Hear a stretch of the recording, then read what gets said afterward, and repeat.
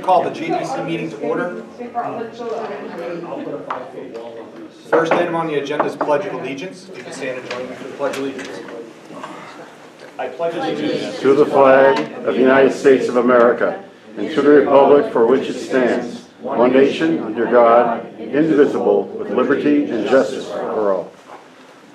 Good. Next item on the agenda is the election of a JBC chair and vice chair. Is there any motions on the floor? Make a motion for Sarah Harrington to be the JBC chair. I will second. We have a motion to second. Any discussion?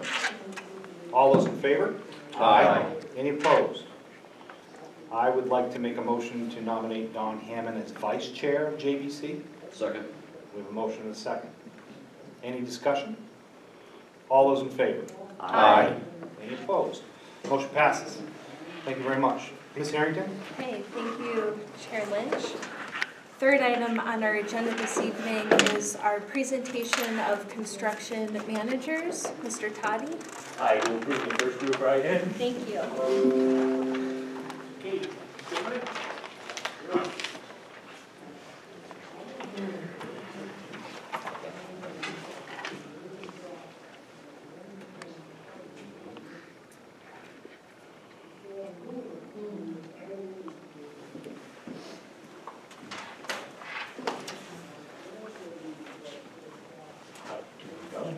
So our first presentation is from DEW Construction, and I will introduce the president, Mr. Taylor Woodward, and you can introduce your team. Yep. And you guys get 30 minutes to talk to the JBC, and a few minutes for questions afterwards.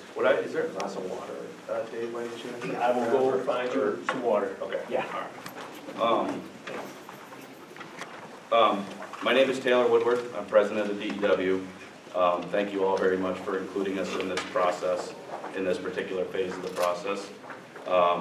We've been asked to provide a presentation followed up by Q&A. So we're really hoping that we get the opportunity to answer all your questions or any concerns that you have.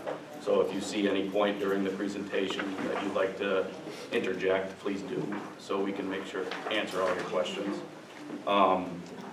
I'll get right to it and introduce DEW, and then we'll move on to introduce the team, and then we'll move on to speak briefly to our experiences, and then we'll transition right into Q&A is how we've structured our presentation. And can everybody hear us okay? Yep. Okay. So DEW was founded in 1997. When we started DEW, it was started as a construction management firm. So historically, over 80% of the work that we've done is all construction management work.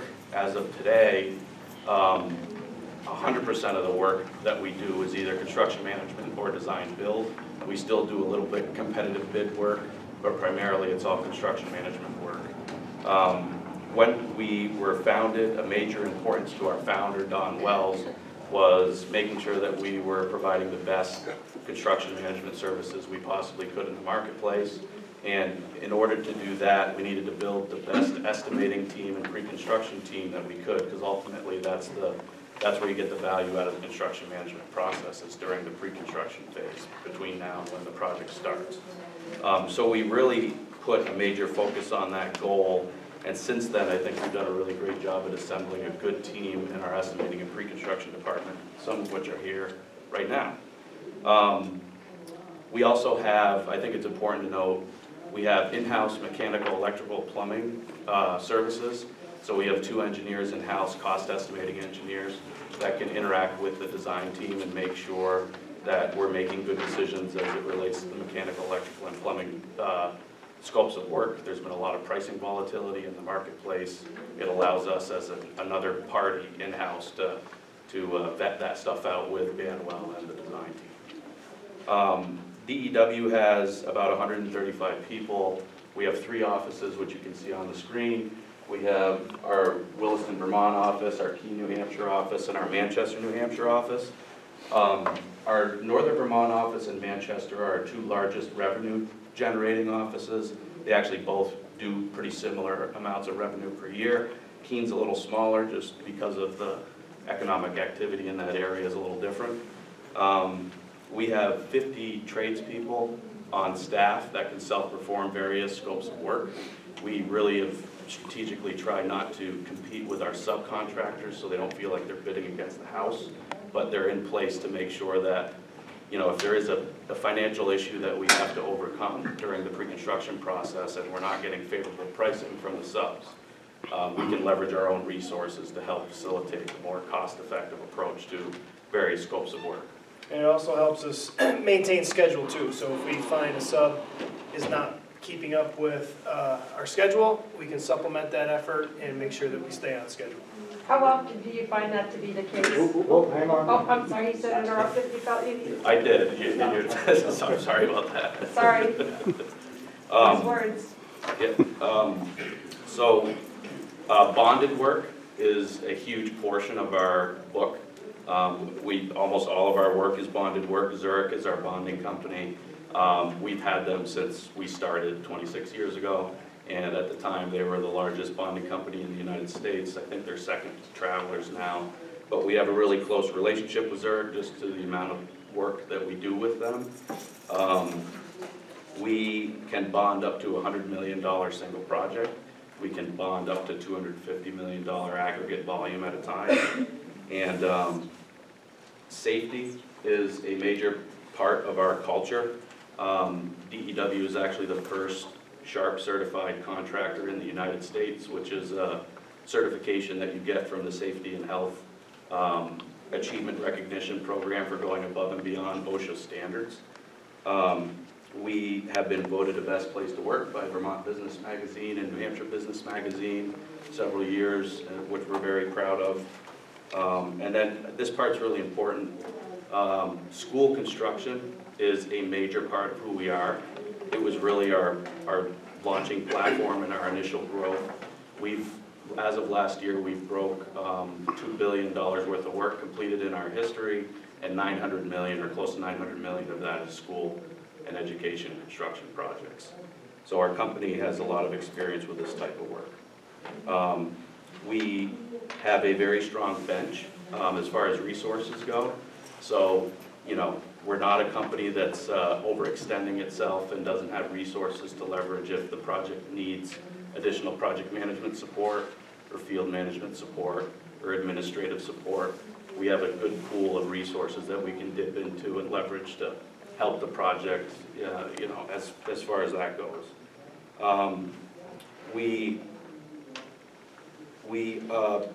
The timing of this project is perfect for us. Our team here is actually finishing up a project that finishes in February or March of '24. So right now we're in the process of looking for a project to fill this slot starting in spring of '24. So if we don't get this project, we'll be looking for another one to fill the slot. So I offer that just in the context of the marketplace is really busy, construction managers are busy, subcontractors are busy, and we are in a situation where this project really works for us and would fit right into our portfolio right now. And then right now we're going to transition to the team that we propose for the project. And Matt, just quickly before we get to that, Yep. I just want to make a couple key notes. Each person on this team has worked together on numerous projects. So there's not people that haven't worked together, they've all worked together before. Each person has, as you can see, each person has a lot of different school and education experience. So as far as not just the company has the experience, the people that we're proposing has the experience necessary for this project. And then just the last thing I want to mention is each one of these people have had the opportunity to work a lot with Banwell Architects. So as far as the chemistry between the people that you see here on the screen and the teammates over at Banwell, and actually some of the consultants I heard you mention, there's a lot of good chemistry there in partnership, years and years of experience working together. So I just wanted to offer that, Matt, before you get to introducing yourself Sure. and the others. So Matt Wheaton, Executive Vice President for DEW Construction. My focus at DEW is everything pre-construction, so estimating and the pre-construction efforts. My background is architecture. The first half of my career I designed schools. That's all he did. So this is a natural fit. One, I can sort of work well with no ego with our design team. We find the best possible solutions to bring those forward, and I now get to construct, which is really my passion anyways. So I love design, but to construct is a little more satisfying for me. So I'll let these guys introduce themselves, and then I'll follow up with the three individuals that are not here in closing. Sure. Dan, go ahead. Dan Riley, I'm Vice President of Operations. If selected, I would be the project executive for the job. I was the lead superintendent on the Wyndham project that we built with Banwell. It was a 4-phase, challenging project, and as I said in the first interview to the team, is that if I have almost 40 years of construction experience. Schools are a passion of mine for personal reasons, and there's no other team we would rather have worked with on that project than Banwell. Go ahead, Jim. Great. Jim Kimball, project manager. I'll be involved with your project from start to finish through warranty. All of it. I'm getting close to 40 years in the New Hampshire construction market. I've done dozens of school projects of all different types. I've worked closely with Banwell on a recent project, and look forward to working with you. A school project. Center school. Yep. Steve. Steve Hart, I'd be the superintendent. I'll be the boots on the ground. I'm the guy that you see every single day. I'm also the type that's not gonna come to you and say, I got a problem. I'm gonna figure out what the problem is, come to you with solutions. Working with Banwell before, you know, we've worked it out, we communicate. I mean, there was times, Ingrid, take a look at this picture. Here's what I think, and off we go. So that's who I am. Okay. So, when Taylor and I think about the team, when we structure a team coming in here, we make sure that we understand who the architect is, what the project type is, and we try to assemble the right fit team, both for personality, local geography, who knows subs, etc. So this team was hand-selected to make sure that they will meet the needs of the project. The three individuals that are not here, Mike Farm, Connor Donnelly, and Jim Gardner, all three are part of pre-construction. All three are very critical. Mike has numerous 60-plus education projects, mostly here in New Hampshire, that he's worked on over the years as a project manager, but now he rolls into the pre-construction effort to leverage that, his skills there.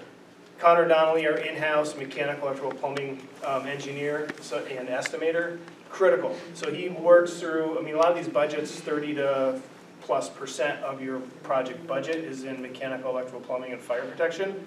So having that brain on our projects is critical. We can troubleshoot, fine-tune, make sure that you're getting the best system that you need for the project we're putting into place. Jim Gardner, is no slouch. He can look at nothing and create an estimate that is quite magical. I work very well with him. Everybody here works well with him. He's just an invaluable part of the team, and I think the design team would echo that sentiment as well. I think what we want to do, Taylor's roll into the next slide, which is really sort of we touched on it a lot. We keep saying Banwell, Banwell, Banwell, but we happen to work with them a lot. So as far as the sort of the chemistry, the longevity, the proven track record, it's all there. We've got 25 years working with Banwell, pushing 40 projects completed successfully. We have 6 right now that are sort of active or soon to be active. And it's just a proven team, period. They're very comfortable for us to work with.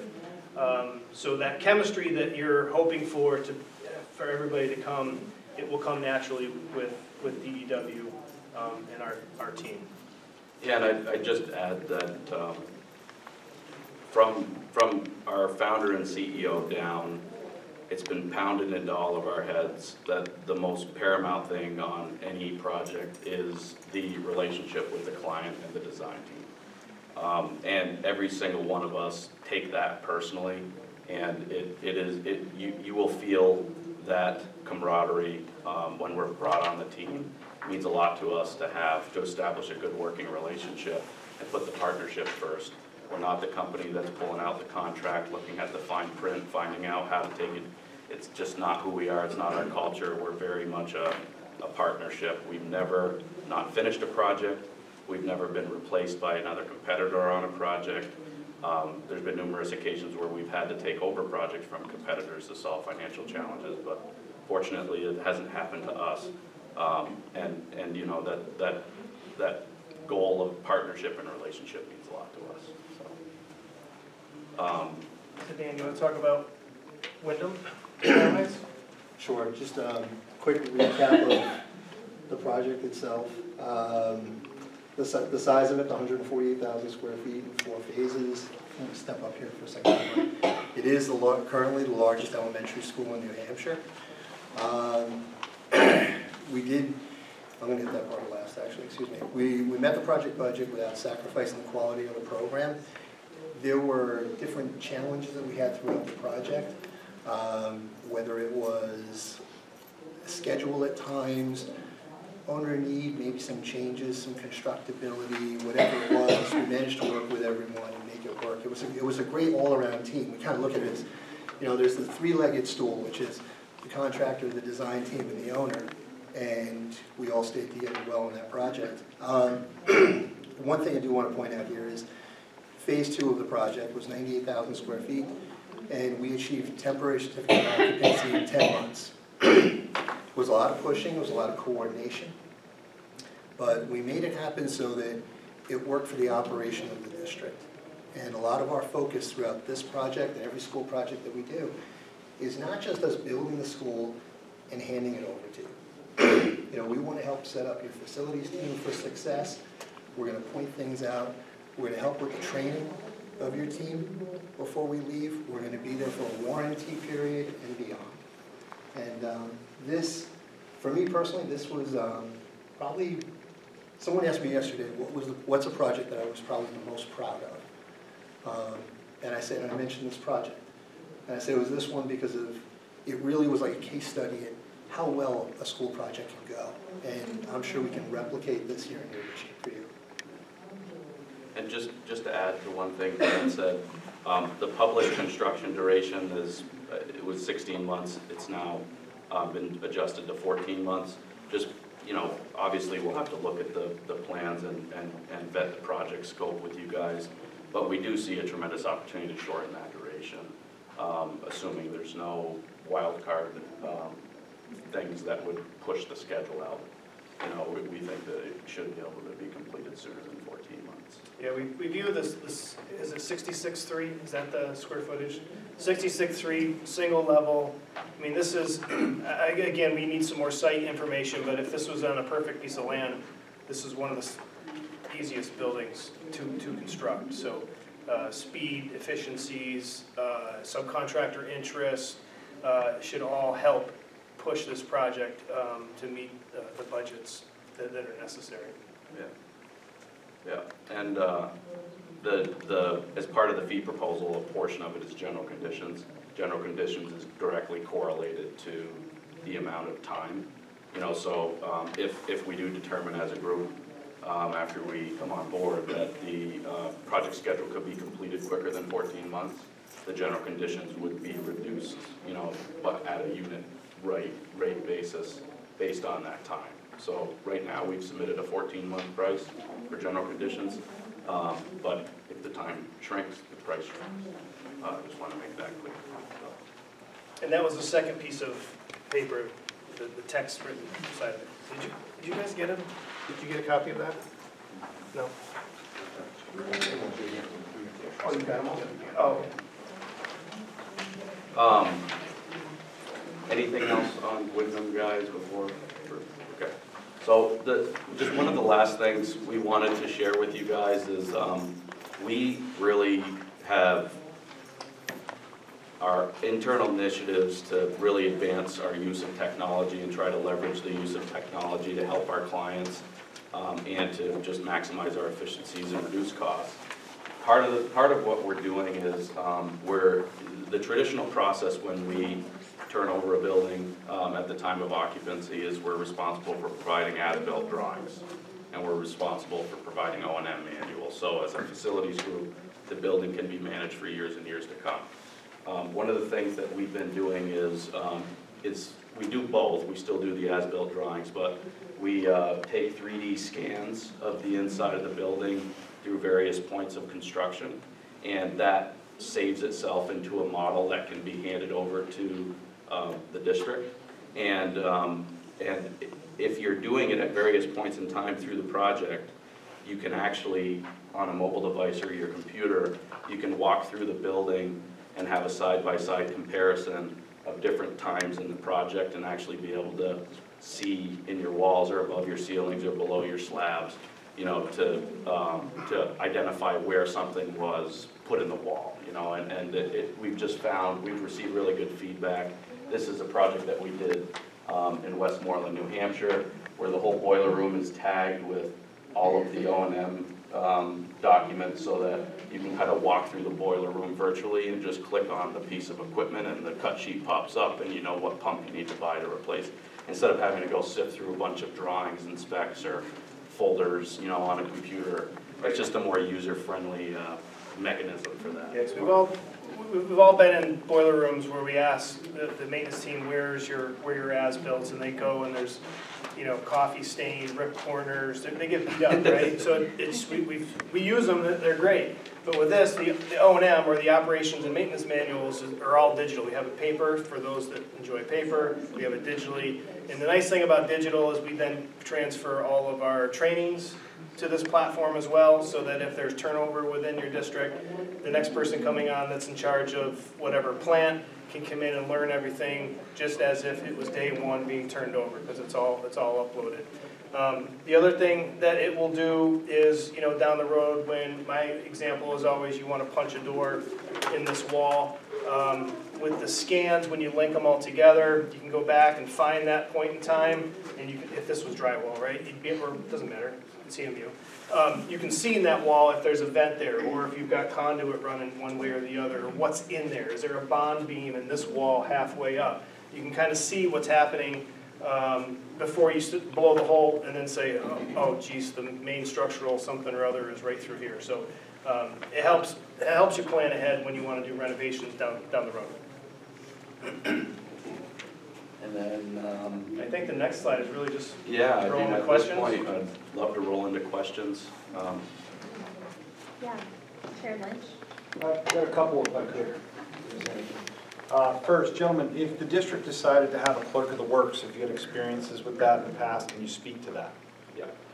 Yeah, I can speak to it. I'm sure a lot of us do, but yes, almost I'd say over 90% of our projects there's a clerk. You know, so, and by clerk, do you mean a full-time person on site or an owner's project manager, or a combination of the two maybe? A combination, dictated by what we're doing in buildings and what the superintendent and the director of facilities recommends. It's something you just want to make sure it's not foreign or pretty common. It's actually, I want to make sure. It's actually pretty helpful for us because, so just to restate, you know, yes to your answer, I would say well over 90% of the projects that we do have a clerk or an owner's project manager or a combination of the two.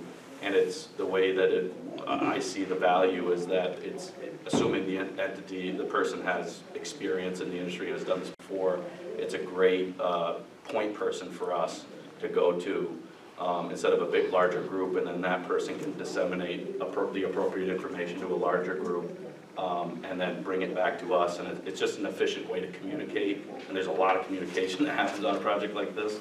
So yeah, we're very comfortable with that process and actually prefer it. So. And it needs, if you can, if the budget allows, having them on early is key. Yeah.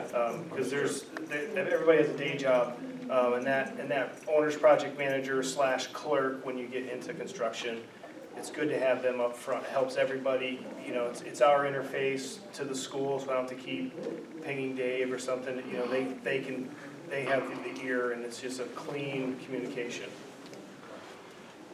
One more. The second question, the rendering model, is that Revit? No, that's we use CubusWorks Instruction Site. Okay. So there's two different products we use, and Instruction Site is actually we're liking that one more because we can just hand you a file at the end that you can open for all time. Right. And then Cupix tries to make money on it, so they say, yeah, we'll hand you the file, but you have to pay us every year for it. So it's, we're kind of leaning towards structure And sites. similar, Matterport is another one Yeah. that we use, and that's more of a real estate sort of a tool.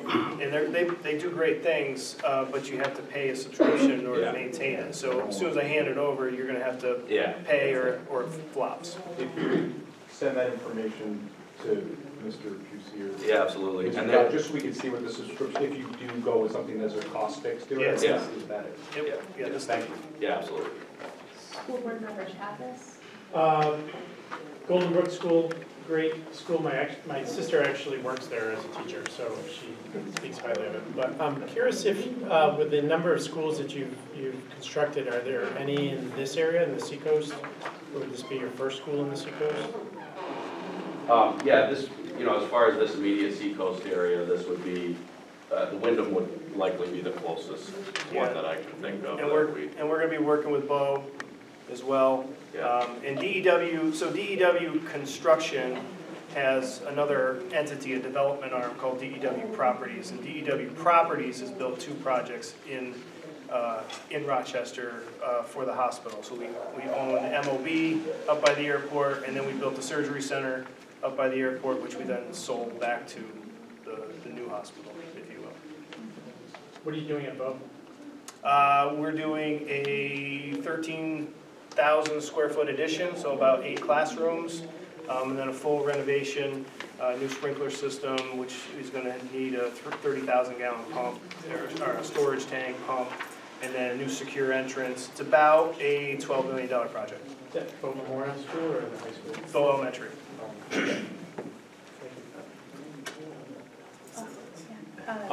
Counselor Sorry about that. Can you speak a little bit to your track record of projects being on time and under budget? I mean, what do you have percentages you can provide in terms of how many are on time and under budget, or how many versus how many go over? So there's the total project budget and the construction budget.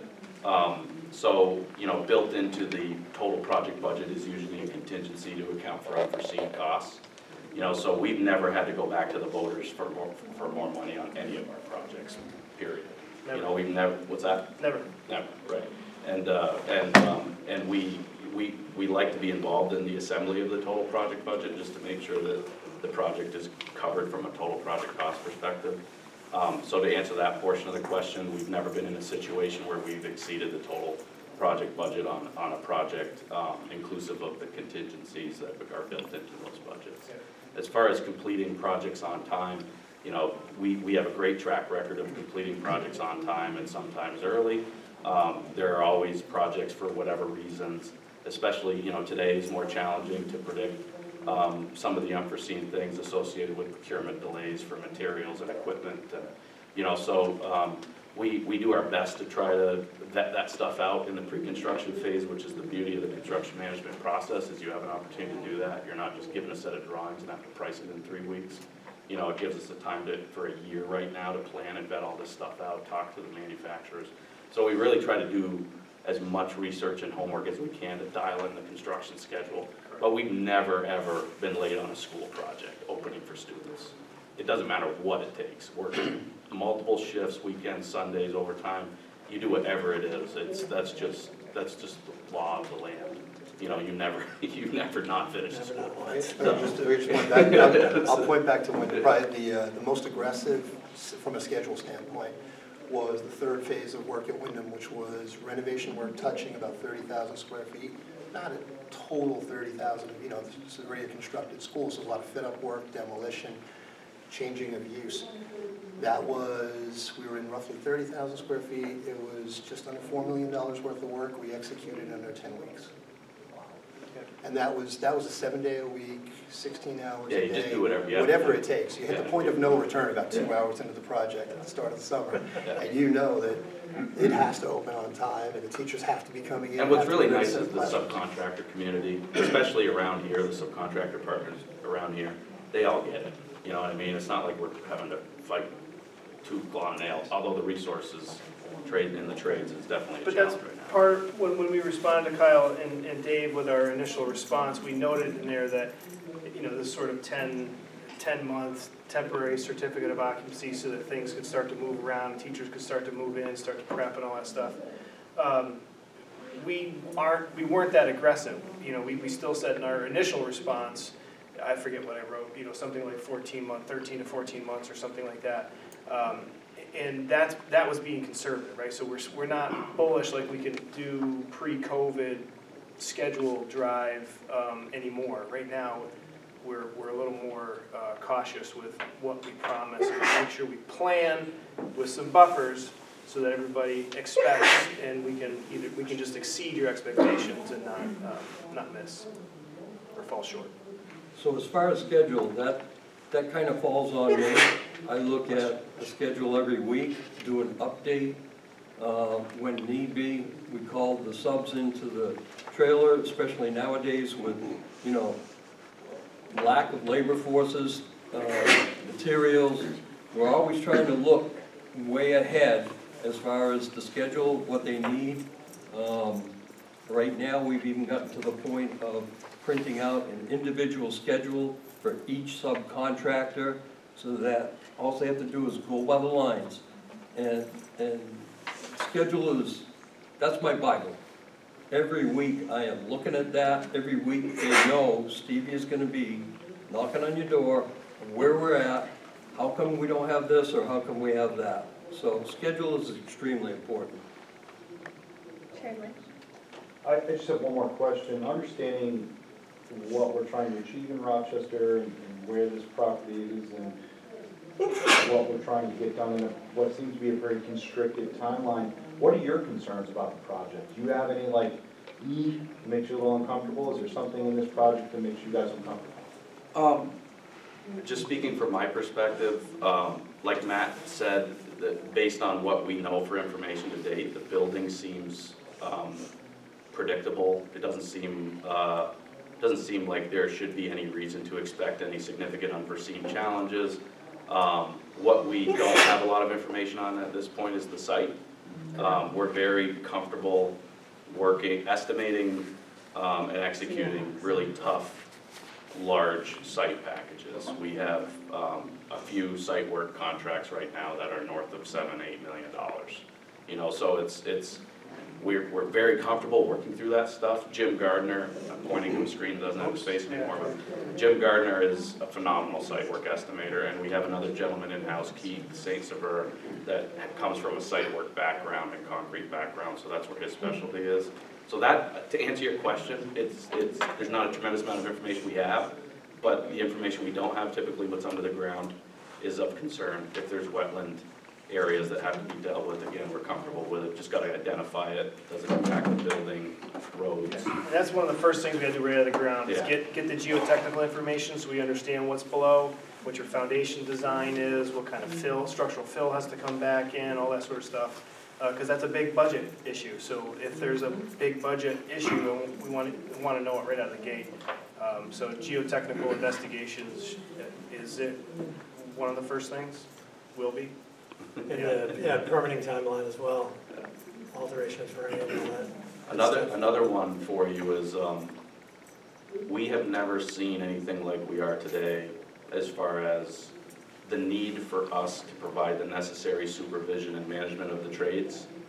There's a different quality of service you can expect from the people in the trades now, and there's a different volume of people in the trades.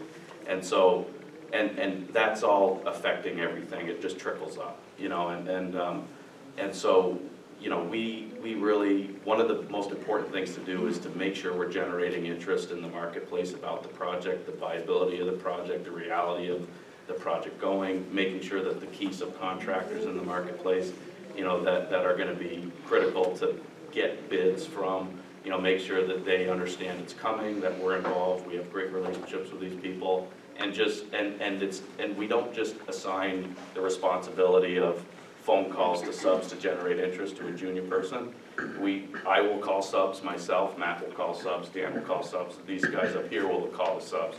So they're hearing from people they've worked with for years, that they have relationships with, and they can get excited about the project, because ultimately we need as much coverage as we can from the subcontractor market, to make sure we keep the cost down and also have a project that people have in their workloads that they're planning on. So that's a huge, just overarching concern. I mean, when you talk about the site, I'm practicing up from when I come over here. Right now, I'm busting out ledge underneath I-95. Contractor market, to make sure we keep the cost down and also have a project that people have in their workloads that they're planning on. So that's a huge, just overarching concern. I mean, when you talk about the site, I'm practicing up from when I come over here. Right now, I'm busting out ledge underneath I-95. Contractor market, to make sure we keep the cost down and also have a project that people have in their workloads that they're planning on. So that's a huge, just overarching concern. I mean, when you talk about the site, I'm practicing up from when I come over here. Right now, I'm busting out ledge underneath I-95. Contractor market, to make sure we keep the cost down and also have a project that people have in their workloads that they're planning on. So that's a huge, just overarching concern. I mean, when you talk about the site, I'm practicing up from when I come over here. Right now, I'm busting out ledge underneath I-95. Contractor market, to make sure we keep the cost down and also have a project that people have in their workloads that they're planning on. So that's a huge, just overarching concern. I mean, when you talk about the site, I'm practicing up from when I come over here. Right now, I'm busting out ledge underneath I-95. Contractor market, to make sure we keep the cost down and also have a project that people have in their workloads that they're planning on. So that's a huge, just overarching concern. I mean, when you talk about the site, I'm practicing up from when I come over here. Right now, I'm busting out ledge underneath I-95. Contractor market, to make sure we keep the cost down and also have a project that people have in their workloads that they're planning on. So that's a huge, just overarching concern. I mean, when you talk about the site, I'm practicing up from when I come over here. Right now, I'm busting out ledge underneath I-95. Contractor market, to make sure we keep the cost down and also have a project that people have in their workloads that they're planning on. So that's a huge, just overarching concern. I mean, when you talk about the site, I'm practicing up from when I come over here. Right now, I'm busting out ledge underneath I-95. Contractor market, to make sure we keep the cost down and also have a project that people have in their workloads that they're planning on. So that's a huge, just overarching concern. I mean, when you talk about the site, I'm practicing up from when I come over here. Right now, I'm busting out ledge underneath I-95. Contractor market, to make sure we keep the cost down and also have a project that people have in their workloads that they're planning on. So that's a huge, just overarching concern. I mean, when you talk about the site, I'm practicing up from when I come over here. Right now, I'm busting out ledge underneath I-95. Contractor market, to make sure we keep the cost down and also have a project that people have in their workloads that they're planning on. So that's a huge, just overarching concern. I mean, when you talk about the site, I'm practicing up from when I come over here. Right now, I'm busting out ledge underneath I-95. Contractor market, to make sure we keep the cost down and also have a project that people have in their workloads that they're planning on. So that's a huge, just overarching concern. I mean, when you talk about the site, I'm practicing up from when I come over here. Right now, I'm busting out ledge underneath I-95.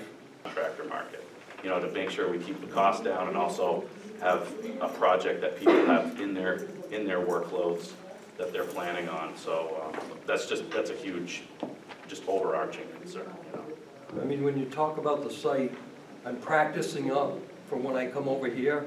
Right now, I'm busting out ledge underneath I-95. Contractor market, you know, to make sure we keep the cost down and also have a project that people have in their workloads that they're planning on. So that's a huge, just overarching concern, you know. I mean, when you talk about the site, I'm practicing up from when I come over here. Right now, I'm busting out ledge underneath I-95. Contractor market, you know, to make sure we keep the cost down and also have a project that people have in their workloads that they're planning on. So that's a huge, just overarching concern, you know. I mean, when you talk about the site, I'm practicing up from when I come over here. Right now, I'm busting out ledge underneath I-95. Contractor market, you know, to make sure we keep the cost down and also have a project that people have in their workloads that they're planning on. So that's a huge, just overarching concern, you know. I mean, when you talk about the site, I'm practicing up from when I come over here. Right now, I'm busting out ledge underneath I-95. Contractor market, you know, to make sure we keep the cost down and also have a project that people have in their workloads that they're planning on. So that's a huge, just overarching concern, you know. I mean, when you talk about the site, I'm practicing up from when I come over here. Right now, I'm busting out ledge underneath I-95. Contractor market, you know, to make sure we keep the cost down and also have a project that people have in their workloads that they're planning on. So that's a huge, just overarching concern, you know. I mean, when you talk about the site, I'm practicing up from when I come over here. Right now, I'm busting out ledge underneath I-95. Contractor market, you know, to make sure we keep the cost down and also have a project that people have in their workloads that they're planning on. So that's a huge, just overarching concern, you know. I mean, when you talk about the site, I'm practicing up from when I come over here. Right now, I'm busting out ledge underneath I-95. Contractor market, you know, to make sure we keep the cost down and also have a project that people have in their workloads that they're planning on. So that's a huge, just overarching concern, you know. I mean, when you talk about the site, I'm practicing up from when I come over here. Right now, I'm busting out ledge underneath I-95. Contractor market, you know, to make sure we keep the cost down and also have a project that people have in their workloads that they're planning on. So that's a huge, just overarching concern, you know. I mean, when you talk about the site, I'm practicing up from when I come over here. Right now, I'm busting out ledge underneath I-95. Contractor market, you know, to make sure we keep the cost down and also have a project that people have in their workloads that they're planning on. So that's a huge, just overarching concern, you know. I mean, when you talk about the site, I'm practicing up from when I come over here. Right now, I'm busting out ledge underneath I-95. Contractor market, you know, to make sure we keep the cost down and also have a project that people have in their workloads that they're planning on. So that's a huge, just overarching concern, you know. I mean, when you talk about the site, I'm practicing up from when I come over here. Right now, I'm busting out ledge underneath I-95. Contractor market, you know, to make sure we keep the cost down and also have a project that people have in their workloads that they're planning on. So that's a huge, just overarching concern, you know. I mean, when you talk about the site, I'm practicing up from when I come over here. Right now, I'm busting out ledge underneath I-95. contractor market, you know, to make sure we keep the cost down and also have a project that people have in their workloads that they're planning on. So that's a huge, just overarching concern, you know. I mean, when you talk about the site, I'm practicing up from when I come over here. Right now, I'm busting out ledge underneath I-95. Contractor market, you know, to make sure we keep the cost down and also have a project that people have in their workloads that they're planning on. So that's just. We're gonna come back to order for the committee, and we are going to welcome the next presentation of construction managers.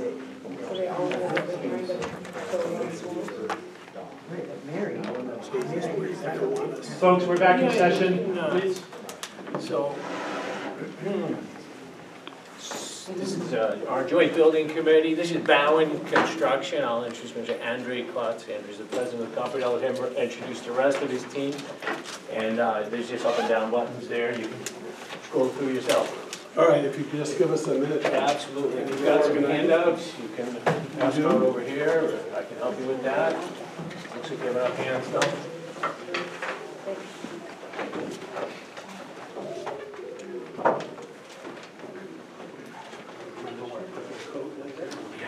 I'll keep an eye on it for you.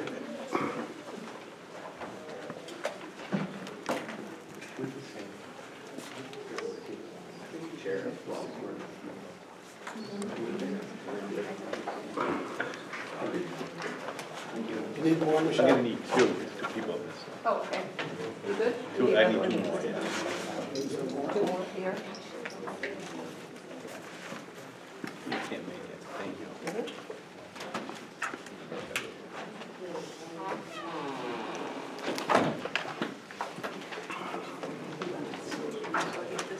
Get some extras out there.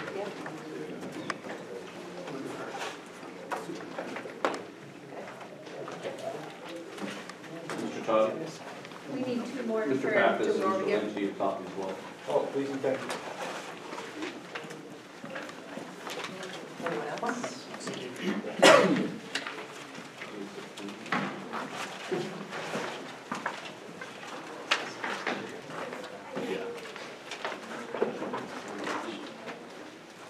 Do you mind if we grab some chairs too? We just feel more. Absolutely not at all. We'll do that. Yeah. We'll slide some over.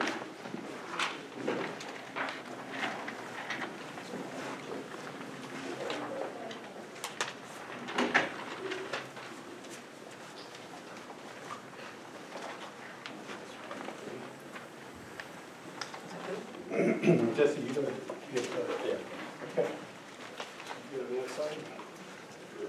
Okay, let's get started. Good evening.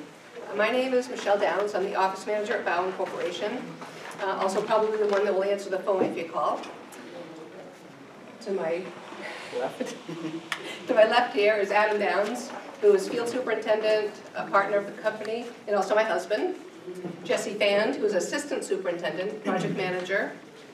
Andre Klertz, who is project manager, project executive, and Eric Cooper is not with us tonight, but he would be the mechanical, electrical, plumbing coordinator. All right. So a little bit about our company. We were founded back in 1991 with a huge loan of $5,000. And we paid that back next month after our first requisition payment. Back in 1991, we were just starting into a recession, if you all remember. And we kind of burst on the scene, landing a series of projects totaling $5 million, including a new bottling plant at Castle in the Clouds property in Multiborough, and then a new $2.5 million medical office building for Huggins Hospital 6 months later. We've never aspired to be a large construction company like the ones that Adam and I and his father had previously worked for. We've remained relatively small, but have been highly successful, and I think we have a really good reputation throughout our time in business. The majority of the work we do is performed on public sector projects, lots of schools, libraries, and municipal buildings. We greatly prefer using the construction management form of project delivery because we think it fosters a team approach and a much higher level of trust and confidence amongst team members. So Bowen pretty much started with a bunch of us hanging out at my old grandfather's old hunting camp up on the side of Ospey Mountain. My dad and Andre both worked for a general contracting firm, and I was a supervisor for a competing general contractor. A lot of times at camp we're talking about all the different personalities that we work with between owners, architects, all the people in the field, how to motivate them, how to build the best building you can be. Wasn't too many years of hanging out at camp that my father and Andre went off on their own to start a construction management company. About a year later, they pulled me away from who I was with, and I pretty much left where I was because of they kind of went through a wish list of what they want to accomplish in construction. Some of the things that we really went over as far as goals were taking on those challenging projects, having a real open and honest relationship with clients, really establishing that team approach in construction between not just the owner and architect, but all the contractors involved, right down to the guy pushing the broom on the job site, which most of the time is me. Paying your bills was important to us. Subcontractors, it's amazing when you pay them on time.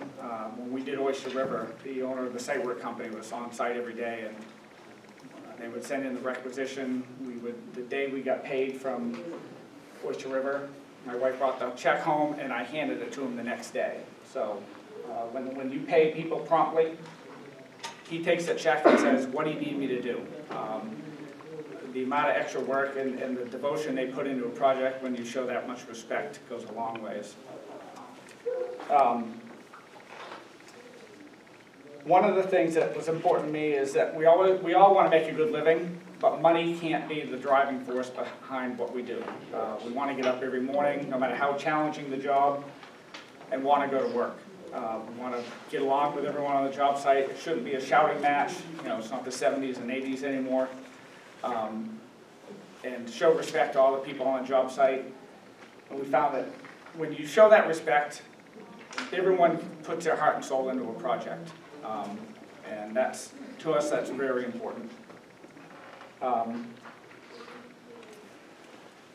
Basically, one of our big goals was we wanted our clients to enjoy their experience. If you think about it, everybody puts together their wishes, whether it's a fire department wanting a new fire station, a school district needing a new school. Clients are excited and they want to have a good experience doing their project. And that's been one of the goals of our company from day one, is to make the experience for our clients to be as enjoyable as possible. And that even holds true when we invade somebody's building and have to work while they're trying to use it as well. And I think we have a very good track record doing that. So our proposed 4-person management team, we're fairly experienced. We can bring 140 years of combined construction experience onto the site, which we think is a real benefit to our customers. The company's been in business for 32 years. And I really honestly can say I have the same enthusiasm as I did when I started. We subcontract all parts of our projects. The only thing we do is provide management, supervision, and some general labor and carpentry work when necessary. We found that that's a very important thing when you're out soliciting bids from subcontractors, because we never compete with them. We don't have a site work division. We get site work bids from everybody because they know we're not going to look at their numbers and give it to ourselves. On to the next one. So our experience building schools. We worked in 17 different secondary school projects, in 17 different secondary schools. In many cases, we've been invited back into these facilities on more than one occasion to do repeat work for them. We've also done multiple school projects for six different SAUs. So we like to think that that's because they like their experiences with us. The same holds true for Plymouth State University. We've done over 20 projects at the university and some other ones at various colleges in the community system and at UNH as well. We'll talk about a couple of those later on.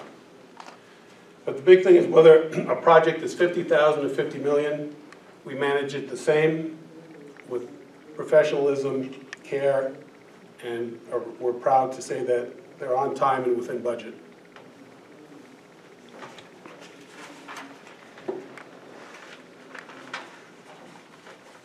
All right, we'll talk about 3 or 4 projects that we've completed of late. The first one is Alton Central School. It's one of the places where we've been invited back a number of times. The largest one we did for them was back in 2014. This was a combination addition of classrooms on one side of the school and a new administrative wing on the other. And by the way, they wanted to sprinkle their entire school. And that was about 87,000 square feet total. And the plan was to use the town's hydrant system to do that. As we began the project, we found out that the town's water system was having issues and could no longer supply the pressure and volume that was needed for the sprinkler system. So working with the architects of the school, we came up with an alternate system using storage tanks and pumps. Because the problem was the cost of that was way beyond anybody's contingency. This was a bid project, not a CM project. Luckily, the project went across 2 fiscal years in the school cycle, so they were able to go back to voters at March, explain the problem, and get the money allocated for the sprinkler system. We're still hoping that the water department would fix their problems. We gave the school a drop date of when we absolutely had to order all the components, and they kept asking for as much time as possible, and we had promised to turn the school over to them to start the school year the following August. Well, we waited till the very last second. It didn't get fixed, so we put the system in for them. And we're proud to say that despite all the challenges, despite them adding $700,000 worth of work to a $3.2 million original contract, that we got the project completed on time and within the ultimate budget that we gave them. Adam, anything to add to that? Yeah, a couple challenges at ACS was, one, it was in a school that they were using daily. The 2 additions were on complete opposite sides of the building.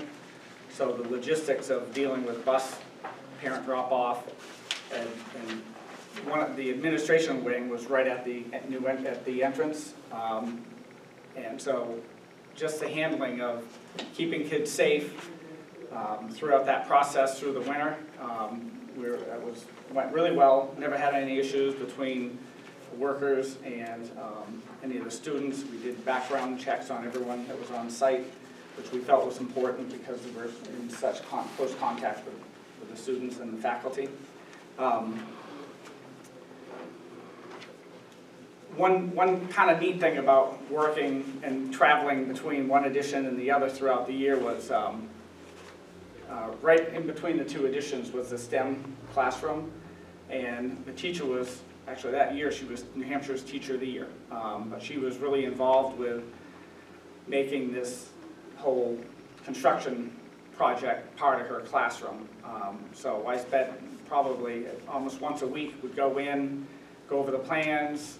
In the beginning it was, now remember we started this project 2 weeks before the start of school, so we were right in everyone's way. But we spent I spent a lot of time going over concrete, steel, masonry, means and methods, right down to the finishes at the end of the school year. So it was kind of a neat opportunity for these kids to see the bright side of construction, and so that was real fun.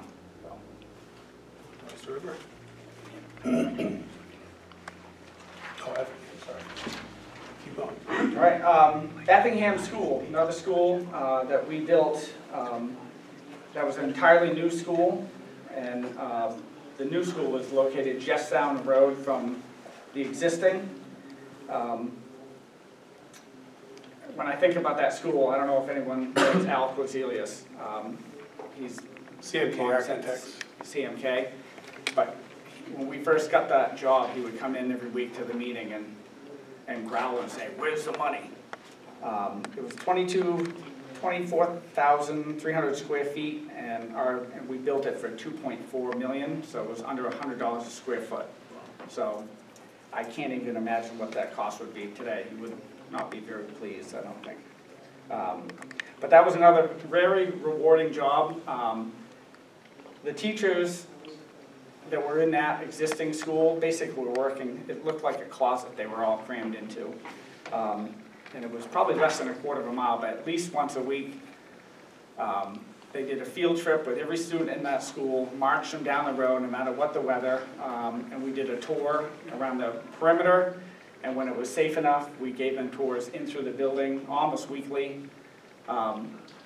But when we turned that school over, there was so much enthusiasm between the faculty and the students that it was real enjoyable on that project. Also, when we were doing that, I had 2 young kids then, but Bob the Builder was in its heyday, so I was known as Bob the Builder. I even had they got me a sticker for my hard hat. So probably everybody's aware of Oyster River's latest building. We became involved with the project back in 2018. We actually had the privilege of getting to sit in on the architectural selection, and that was very interesting for me. And we came on board early in 2018, began working with the architectural firm to begin doing numerous fact-finding sessions on what was desired by the people of the school district. We began preparing schematic budgets, and first on the schematic design and then on design development drawings. In October of 2019, we developed a GNP budget for them based on still outline specifications and drawings that were less than 50% developed in many of the disciplines. And this was in preparation of the following March vote. We requested civil, concrete, and steel drawings and specifications kind of be fast-tracked a little bit. And we were able to bid these portions out enough to that we were able to tentatively select low bidders on those sections. And that was huge. The low bidders were all told you're contingent upon project approval, but they all began working to prepare for that project. And when it received its approval, we were able to get them on board right away, and that really helped us get started on May 1st. That proved to be a key element in meeting the tight construction schedule that we had, for the 143,000 square foot building, 4 stories high, and working alongside the school that the kids were all still attending. Additionally, getting the early start allowed us to stay just ahead of the COVID crunch, which was huge. And we estimate that just in one year, had we been behind that curve and started to experience all of the price increases that happened, that school might have been $8 million more in costs. So being proactive really paid off for us. So as he said, construction began in May of 2020, with faculty and staff moving in just after winter break in 2022. Not only is it a LEED Gold certified project, but it's also New Hampshire's first net zero public school. a source of great pride for the students, community, and all involved in the construction. This was achieved with a highly efficient envelope which is heated and cooled with a ground source heat pump system featuring 70 500-foot wells. The 4-story building utilizes extensive high-efficiency glass for natural lighting and has a great deal of interior glazing to facilitate a feeling of continuity and inclusiveness. This is largely achieved through two-story student dining and learning commons punctuated by 2 rooftop skylights. And if you look at the picture, it's the upper right-hand picture. Another feature is the 900-seat acoustically tuned concert hall, which supports not only the school, but the school district's music program. During construction, students continue to attend classes in the existing building, right next to the new school being built. Phase 2 of the project consisted of demolishing the old building, removing significant amounts of ledge, and installing a new artificial turf field to be used by the school's sports and physical education programs. And something else I didn't mention was that the electricity needed for the school is supplemented by a large array of photovoltaic panels as well as water heating panels.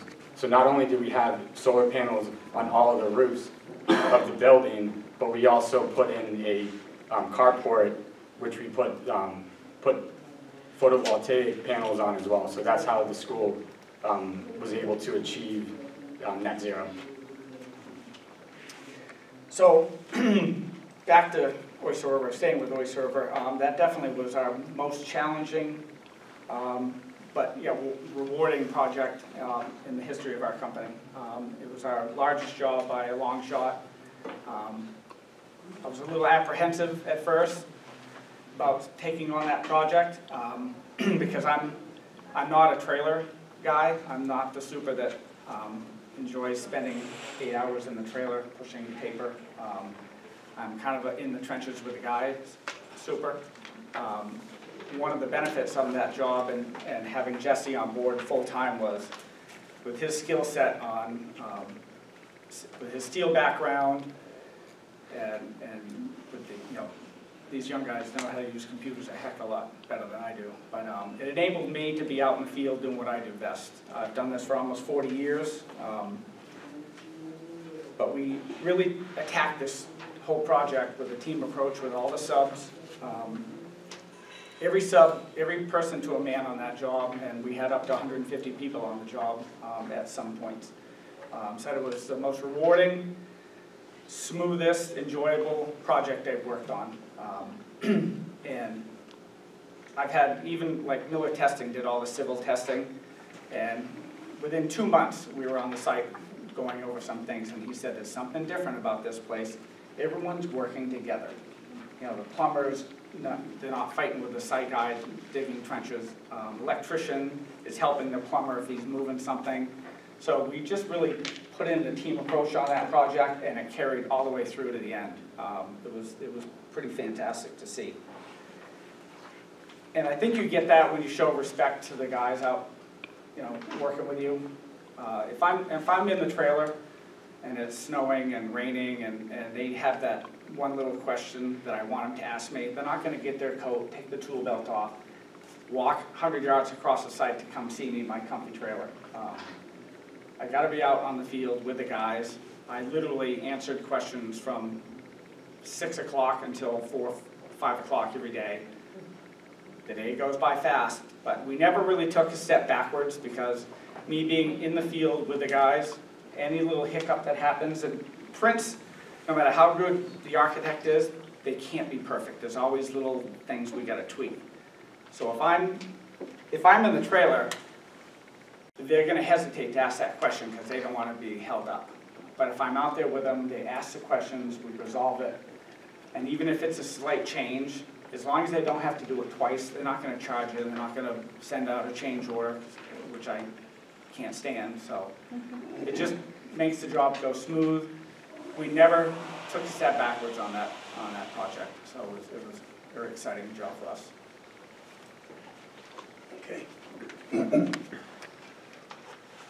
The last, but not least, was a very interesting project we did back in 2018. So this was a advanced technology building for the Manchester Community College. And this is a lab that teaches students about HVAC, plumbing, electric, and something that I didn't know at the time what it meant, but mechatronics, which is kind of a combined engineering science of both mechanical, electrical controls and automation. So this is like a living lab. There are 14 different classrooms that give them the opportunity to work with air handlers, chillers, boilers, and the latest automation technologies. So they can kind of get their hands on almost anything in this building. And it seems to have been very successful for them. A lot of mechanical contractors contributed to the funding of this and are pulling students out of it very regularly. All right, kind of a favorite subject of ours is why we love doing schools. So we've talked about this a lot already.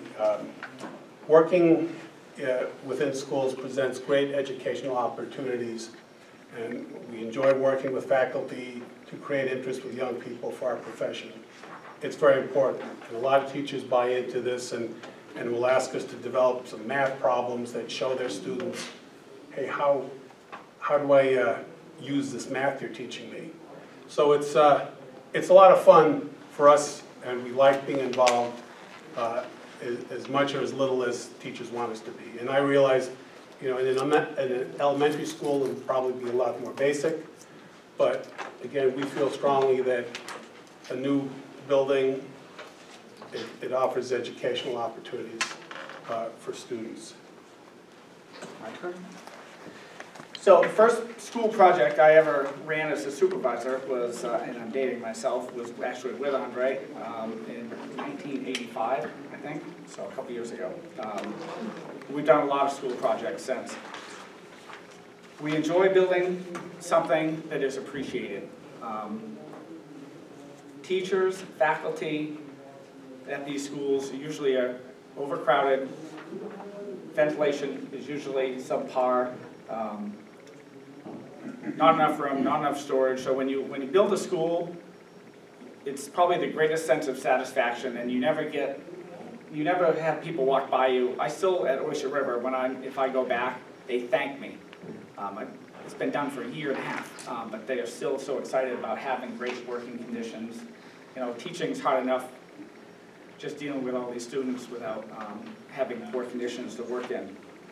Our daughter's a teacher, Jesse's fiance is a teacher, Andre, our partner that just retired, his wife was a teacher for 40 years, she just retired from Interlakes. So we've got a long history of building schools and dealing with people in education, and it's kind of our passion. We really get a sense of pride when we turn over a school, whether it's a whole new school or just renovating a classroom for someone. We were working at a school in Wolfboro, Carpenter Elementary School, and the only area in the building on this renovation project was the kitchen office area, which was down in the basement, concrete floors, just poor conditions. And they were kind of complaining one day that their area was the only area that wasn't being renovated. So the head of maintenance at the school district, when they left at 2 p.m., he and I went in and worked until probably 2 or 3 o'clock in the morning, put new floors down, painted the walls, added an acoustical ceiling, and so they left at 2 in the afternoon. They show up at 5:30, 6 o'clock to start breakfast for the kids the next day. Well, we ate like kings for the rest of that project. They were so happy. But it's just those little things you can do for these people that work in these schools that really makes a difference. So, another quick point is why we give tours is, and Jesse will touch on it a little bit, but when you finish the school, if you've given these students and faculty tours, as simple as it sounds, when they first move in and have that first day of school, there's no shock and awe, and the learning curve is so much decreased, and the level of stress is so much lower that the first day at Oyster River, by every teacher I talked to, by mid-morning, they were right in full learning mode, right from day one, because the kids had been in the building a number of times, done a walkthrough, so they weren't that shocked about moving from one school to the other. They literally moved out for 1 week, went on vacation, came back, and they hit the ground running. So we feel that's an important thing to do. It's all a matter of building a culture. That's the same approach we have, with our relationships with the school district, with our subcontractors. It's just fostering an environment where everybody works together, and whether it's having them involved with signing the last beam to be hung on the building, or hiring local high school seniors to work as laborers. It's just a matter of building respect for the project and really a sense of teamwork. All right. So on the next 3 slides, we're going to talk just quickly about kind of how we handle a project from start to finish. So in the pre-construction phase, we begin by familiarizing ourselves with the site and building requirements. We begin preparing schematic cost estimates of the various options being considered and prepared by the architects. So this can include how many floors to have, what's the structural framing system going to be, and material choices, types of insulation, siding, interior finishes. We can provide pricing for lots of different options. Mechanical systems, looking at different types of systems that might be considered for the new elementary school. We would then identify the tasks that we need to do to facilitate permitting and the development of drawings and specifications. A site investigation will be performed and summarized to develop a pre-construction and preliminary construction phase schedule. We think that's very important so that all the members of the team have kind of a card of what we have to follow and know when the dates that things have to be done have been well established. So as we say, we create a preliminary line item budget during the schematic phase, and we keep updating that as drawings are developed through the design development phase. And as quickly as we have enough information and as quickly as the school requires it, we'll generate a GMP.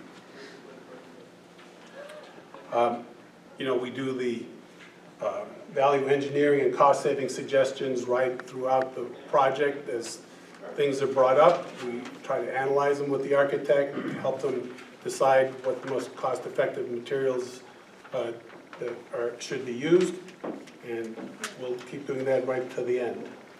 We also attend all required project meetings, as well as any informational sessions and presentations to help promote the project to the public. Once project approval is received, we work with the design team to monitor costs while drawings are finalized. The next step would be to publicly bid the project in preparation for a spring start date for construction. So on this, as part of working as a team, we'll tabulate bid results, share all the bids with the building committee and SAU members, and we all together, make our team selection as far as the subcontractors and suppliers.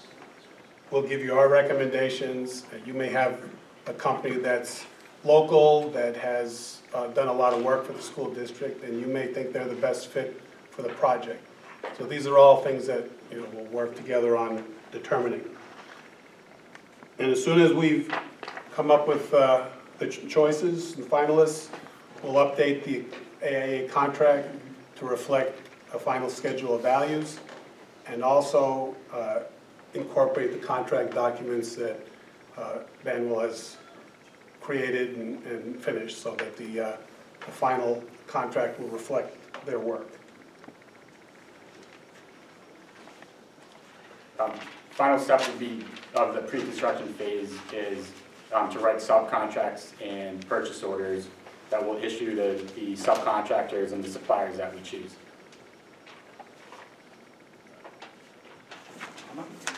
So, once all that boring stuff is done, I can get going. A couple weeks before we actually break ground, I'll start spending time with and meeting with the local code enforcement public safety officials, the major subcontractors, and kind of develop a logistics plan, review the site, safe access, different truck routes. We'll talk to the BPW on what they recommend for truck routes in the area. Delivery times, be in contact with people in the school as far as the safest time to have material moved in and out, depending on the vicinity of the addition or the new building. Proper fencing, dust control is important, especially if you're going near a residential area. Touch base with any neighbors that have any concerns. Do that ahead of time. We want to be ready when we start a project, not try to play catch up and put out fires once you've started. So that's all things we would handle before we put a shovel on the ground. And once construction starts, we have weekly job meetings, meetings with the architect and owner, but I also have weekly meetings with all my major subs in the trailer, review scheduling, upcoming hot ticket items, and just proper planning. So. While he's doing his thing in the office, we'll start collecting submittals and getting them reviewed and sent over to the architect's office. We also try to provide the architect with what's called a submittal schedule, which they'll share with their consultants. So that kind of helps them prepare for the onslaught that sometimes happens of submittals. And we work with the architect and their consultants to kind of figure out what's the most important ones to process first. And this helps everybody from getting too stressed, because at times we'll send a lot of submittals. Construction can begin as soon as materials are approved by the submittal process, and we'll have periodic safety inspections on site. We'll help the owner select a testing agency. It's typically, although we've done it both ways, but most typically the testing agency wants to work for the owner, and we'll help you select one if you need our help. And it's very important that we're on top of not only the testing, but the special inspections, so that they're always being scheduled at the right times. And nowadays it's a big priority to get those properly scheduled. We try to hold periodic safety inspections. At some times of the project, we have them even on a weekly basis or twice a week. Other times it's maybe every 2 weeks. All depends on the intensity of the project at any particular time and what's going on. We prepare billings on a monthly basis. They're sent to the architect for review and approval, and then they are sent to the SAU. We again make the plea that as fast as they can be processed. There's a huge advantage to paying our subcontractors on time. A happy subcontractor, when there's so much work out there, if you're the ones paying them the best, you're going to get the best service. And Oyster River and many other projects that we've done has proven that to us and our clients. So we try to work very hard with our customers, with the architectural firm, so that the review process goes quickly and efficiently, and we can get them paid as fast as possible.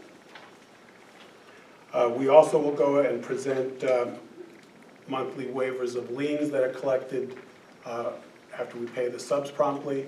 We send those to the architect with our following month's requisition, so there's always proof that everybody's getting paid as they should be. Okay. So I'll quickly touch on the closeout phase. By the time our project's near completion, Adam's already prepared and completed our own pre-punch list prior to requesting an official one from the project architects. This is to kind of minimize their work and their consultants' work when they perform the official inspections with the owner. We'll also prepare operating and maintenance manuals. We'll perform, or we'll facilitate the commissioning agents in their testing and the reports that they provide. So then a final testing report is presented to the architect, and we'll also coordinate all owner training sessions between any pertinent subs and perform training with the maintenance and administrative staff of the school. We'll do a full walkthrough with the O&M manuals and the as-built drawings to make sure everybody's comfortable.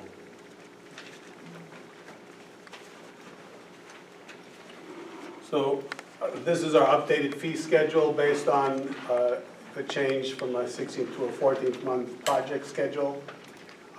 We also received some guidance on what should be included in general conditions, so we've modified our original proposal on those. So you can see pre-construction is $35,000, construction phase percentage is 2.5%, as is any changes in the work, and the general conditions, which currently includes a 4-person staff, and we would just say that we still have some flexibility there depending on what we learn about the project. Right now, we don't know that much about the mechanical system. We were very, very busy at Oyster River trying to monitor the geothermal systems, the photoelectric. It added a lot of extra work. It may not be necessary to have a full 4-person staff. So that's something we can still talk about. And this is just a breakdown of the general conditions. As I said, that MEP coordinator might be able to be done for less money. Michelle? Our bonding and insurance. The Raleigh Agency has been our insurance and bonding agent for over 30 years. Our bonding program is through the Berkeley Insurance Company, provides support for individual projects of $50 million with a maximum bonding capacity of $60 million. Baum maintains all necessary general liability, workers' compensation, umbrella, and professional liability insurance coverages. Raleigh provides annual insurance audits and continual guidance so that our insurance program is always comprehensive and well-maintained.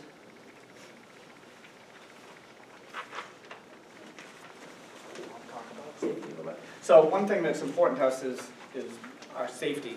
When I think of safety programs, it's not just something in writing. I look at safety as part of quality control, the attitude on a job site, our ability to give tours with select board, building committees, public safety, the fire department, police department, faculty, and the students, all kind of coexist with having a safe, organized, clean job site.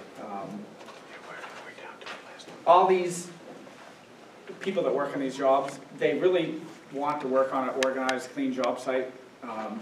If they start with that and you enforce it, they buy into it. It's a safe job. It goes, you don't have any hiccups. The quality, the end product comes out much better. I probably don't have the brain space to be putting out fires for 9, 10 hours a day if my job site looks like a storage shed. It has to be organized and clean so I can do my thing.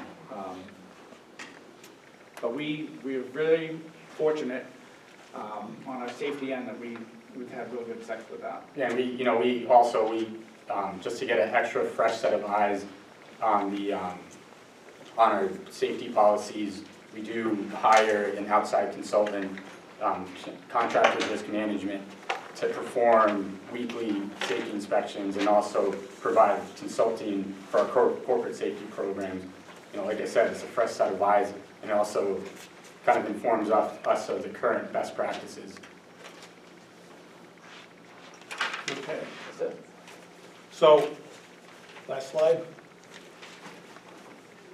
We thank you all for inviting us here today, for your time and your consideration.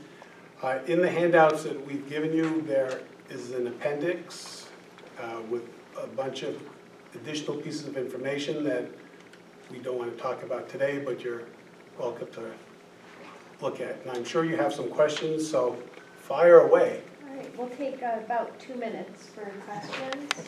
Who would like to start? Chair Lynch? Have you had any schools where you've worked with state-funded projects? Yes, over the years, a number of the ones in, it was District 79 were state funded.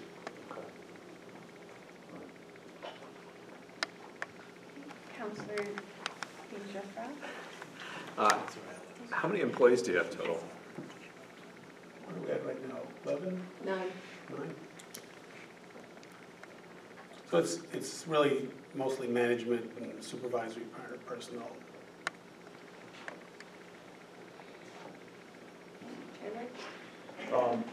Geographically, you guys seem to be doing more work away from the seacoast. Oyster River seems to be the more central one to us. Did you have any problems maintaining and managing subs?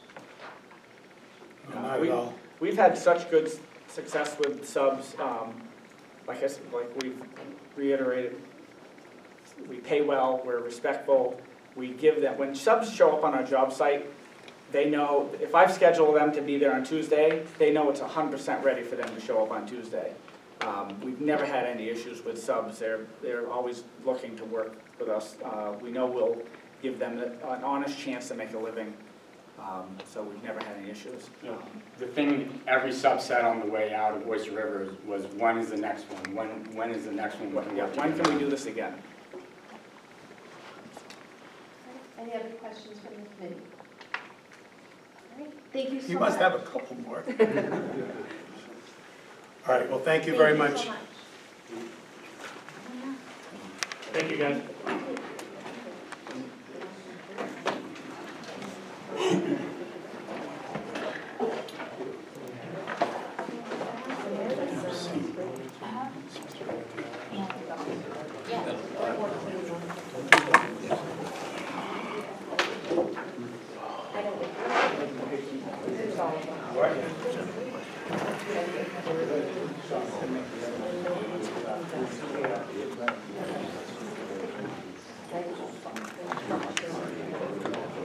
Thank you. Thank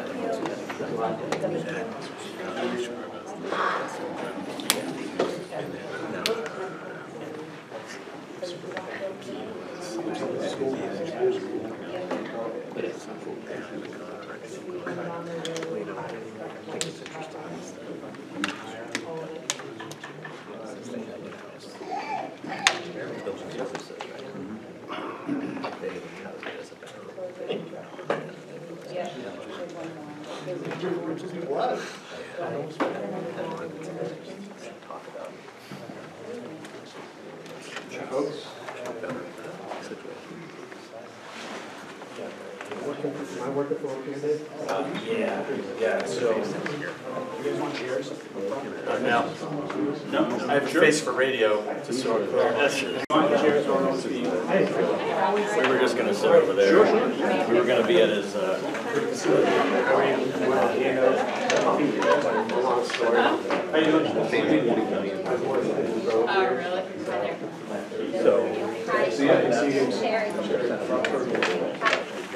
Kathy and Paul, good to see you. I'm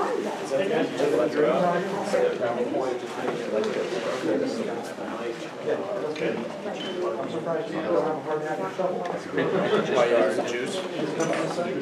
I'm sure Paul did. I do. Yeah. I have one, I'm sure. He's probably got one too. Matt, you sure that?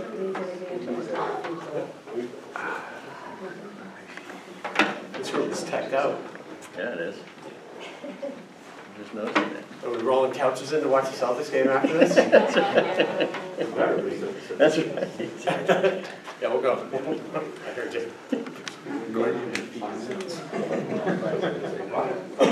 What's that? Who's that? Yeah, you all.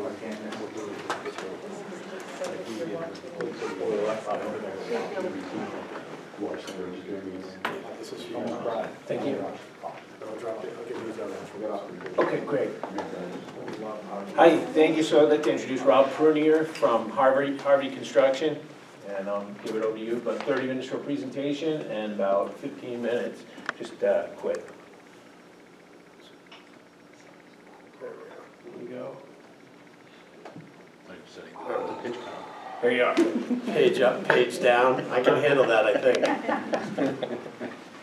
Are we good to go? You're good to go, sir. Well, thank you very much, everyone. It's great to be here tonight. And yes, I am a little technologically incompetent, I have to tell you, so I'll do my best. My name is Rob Prunier. I'm one of the owners of Harvey, and we're thrilled to be here today. With me, just so you can put a name and a face together, although you can here, Keith Kelly is the Director of Planning and Pre-Construction for us, so between now and when we actually move ground, Keith will be one of the key people helping to put estimates, procurement, schedules, strategies in terms of logistics and things of that nature together. He'll be working closely with Paul Kent, who you may know. Paul is our project superintendent. He'll be on the job site all day, every day. And you may know Paul from his previous experience at the high school and at Gonick. And then Kathy Misko was our senior project manager, and she will be the conduit between tomorrow, if we're so fortunate to be in a part of this team, and through move-in. She'll have a whole team of people that'll be working with her that we'll show in a minute. But in essence, the four of us are four people that you'll be dealing with from start to finish. What we're trying to do today, and we're going to go real fast, especially since we have Celtics fans here. We really wanted to just identify some of the things that we felt were probably important to you and tell you a little bit about how we're going to address those things. First and foremost is the culture. Harvey's been around since 1939. My partner and I are the fifth generations of owners of the company, but we've tried to grab onto everything that made Harvey successful for all these years. We've updated ourselves in terms of technology and sophisticated people. Pre-construction is an example where we have 7 people that are working full-time just planning our projects. But we still like to live by what made Harvey great, and that is that we are open and transparent. We're team players. We ask a lot of questions. Sometimes, we ask a lot of questions and I get the heebie-jeebies because we're asking so many, but to be honest with you, 99.9% of the time, the architectural, engineering, and subcontractors are all saying, thank you for asking all those questions. You closed gaps, you connected lines, you answered questions that down the road could have been change orders. So our team, Keith's team, is very focused on making sure that we put a plan together that's going to work for you. Very quickly, I mentioned we've been around since '39. We're a safe company. Our experience modification rating is 0.74. We have been with Travelers for, 25 years at this point. They're our bonding company. We have a strong relationship with them. 95% of what we do is construction management, so we're often getting involved at the cocktail napkins stage of a project and trying to help develop the plan and making sure that everything's in place before we hit the ground. We think our process works. 70% of what we did in 2022 was for repeat clients. That's generally where we've been for the last 20 years. Been in 65 to 70% of our work has been for people that we've worked with before. And schools make up about 35% of our portfolio every year. I'm going to skip through this. I have this, and I'm going to leave it for you afterwards, by the way. I guess real quick, though, we are 100% open book. 100% of any of the savings that we find will go back to the school district. I feel that that's very important for you to understand. And as a New Hampshire-based firm, you are directly impacting the economy when you work with Harvey. The Dennis DeLay, who was an economist for public service in New Hampshire for a long, long time, he would continually tell me, every dollar that stays in New Hampshire turns into $2 for the local economy. That's changed. It's now $3 to the local economy. So every dollar that stays in New Hampshire, and with Harvey, every dollar stays in New Hampshire, that turns into impact on the local economy. As I mentioned, schools are a big part of our work. Paul and Kathy collaborated on the CTE expansion in Spalding. And we also put, as what's affectionately called as the bathtub, at Gonick, when there was that emergency situation over there, we jumped on it and tried to help you out. We do a lot of schools from the ground up. These are 3 examples of elementary schools that we did in Concord, all about the same size, ranging from 65,000 to 72,000 square feet. These schools were a little bit more in terms of there was a lot of demolition that had to go on. Two of the 3 had had to come down first. And those ranged in today's dollars, in 2023 dollars, those were in that $350 a square foot range, $325 to $350. Right now, Kathy's very involved with the Brian McCarthy Middle School in Nashua, which is a large school. It's a much different program that we're talking about. It's a middle school. It's 4 levels up, and that's coming in at around $410 a square foot in today's dollars. So from a budget perspective, we think you're in pretty good. You're trending in a pretty good spot moving forward, based on square footage and the fact that it's an elementary school program. As I mentioned, we have a group of people that are going to be supporting the 4 of us throughout this process. Here in this bottom left-hand corner, that's the group that will work with Keith, putting together estimates, looking at opportunities to find better and more cost-effective ways to put the school together. Working closely with Ingrid and her team and her group of engineers. The civil engineer is going to be a key part of this, based on the site that you're working on. As we move into the construction side of things, again, Kathy being the conduit, Senan, who has worked with you as well in the past, will help Kathy on the project management side of things, and then Paul will be on the construction side every day. 2 things I just want to point out in this org chart, one being we still do layout engineering. It's a little bit of the old school that we hang on to from the old Harvey. We like to find the corners of the building. We like to find where walls are going. You can rely on the subs to do that, but we prefer to do it ourselves. So we still do that. It's a little old school. And Matt, yes, so related to Kathy. Matt is one of our MEP coordinators, mechanical, electrical, plumbing coordinators. He gets involved on the early stages. He works all the way through commissioning. So he's involved in both stages of the project, beginning and end. I should have said, if you have any questions, please throw something at me or scream or give me a signal. We are very much committed to the team effort. As I mentioned, 95% of what we do is construction management, so we have to be part of the team. We're typically in at that conceptual schematic phase of the project, and we help to get to that GMP so that you've got a price and a program and a schedule that you're comfortable with, and you know that it's going to come to fruition.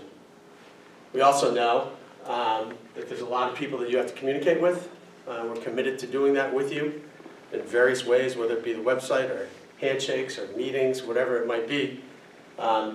There's a lot of people that have to be informed, not all of them at the same time, but at various parts of this project, whether it's the building department, the fire department, neighbors, the school board, whatever it may be. We're known for being able to communicate with everyone and keeping everyone up to speed as to where we're at. In terms of communicating, we do put together monthly reports that would come to this committee or to whomever we're reporting to. And that on a monthly basis tells you where we're at in the project, schedule updates, cost updates, where change orders are, where RFIs are, requests for information, 2-week look-aheads, logistics changes, whatever it might be, comes in that package for you so that you have the answers to a lot of the questions that you need to answer as things move along. And you're also very well informed about where we are in a financial and schedule perspective. Again, that pre-construction phase it's a really important part of what we do. We're really strong in the field and building buildings and getting them done on schedule. That's in part because of such a focus that we put on the pre-construction and the planning stages. I say in part, I don't mean to very important part, Keith. We have looked at the project and we've started to sketch out a schedule. This is something that has just kind of been in our office at this point. One of the first things we would do is we would sit down with Ingrid and her team and the school district and the civil engineers and start talking about how we reconcile this. So this is just to kind of give an idea of how we see this laying out.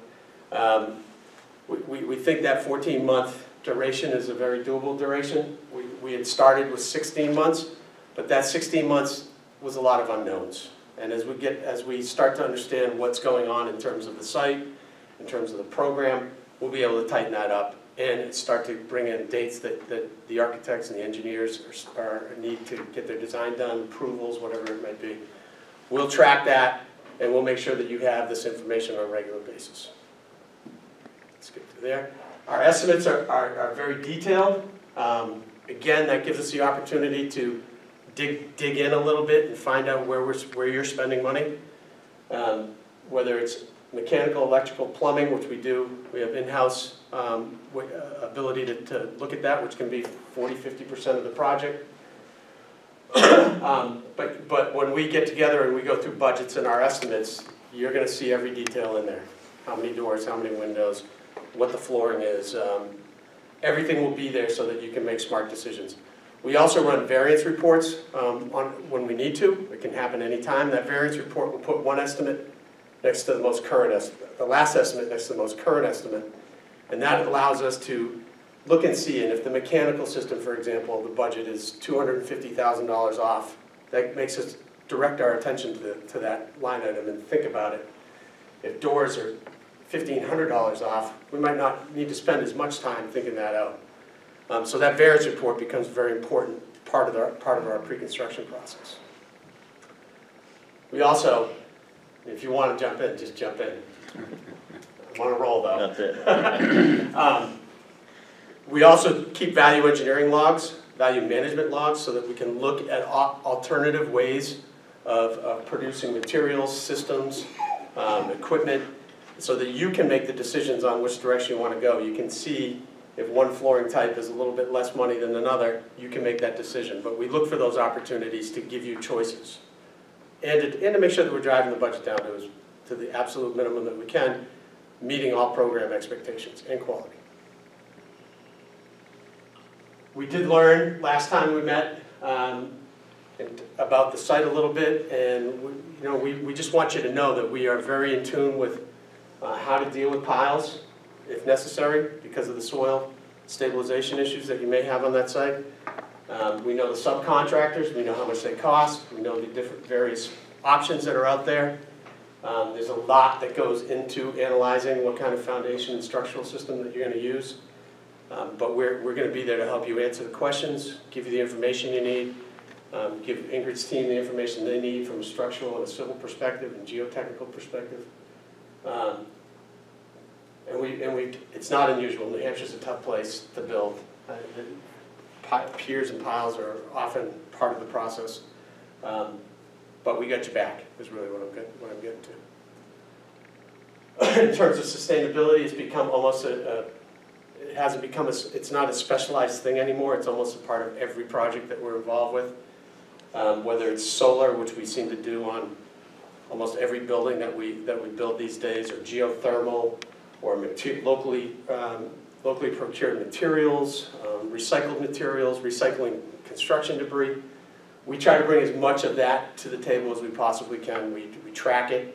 It comes into that report that we do on a monthly basis. But it gives you, we can look at various systems quickly and help you understand what those systems, how they're going to impact the project from a cost schedule, and with the subs help, long-term operations side of things as well. The bid process, so we are still, as a CM, we're talking about 10, 12, 15% of the overall project. The rest of it is still competitively bid out to the market. And we do that together. We'll come up with a list of subcontractors in every trade, painters, drywallers, electricians. We'll come with a list to the committee and say, what do you feel about this list of subcontractors? And you might see one and say, we never want to see that subcontractor in the district again. You might see that there's a painter that's missing that you'd like to make sure gets the opportunity to bid. We reconcile that list before we hit the market, so that we're all together on who's bidding on the project. And then we go through a process with Banwell's help in terms of getting questions answered, making sure that the scope of work that the subcontractors are bidding is what our expectations are.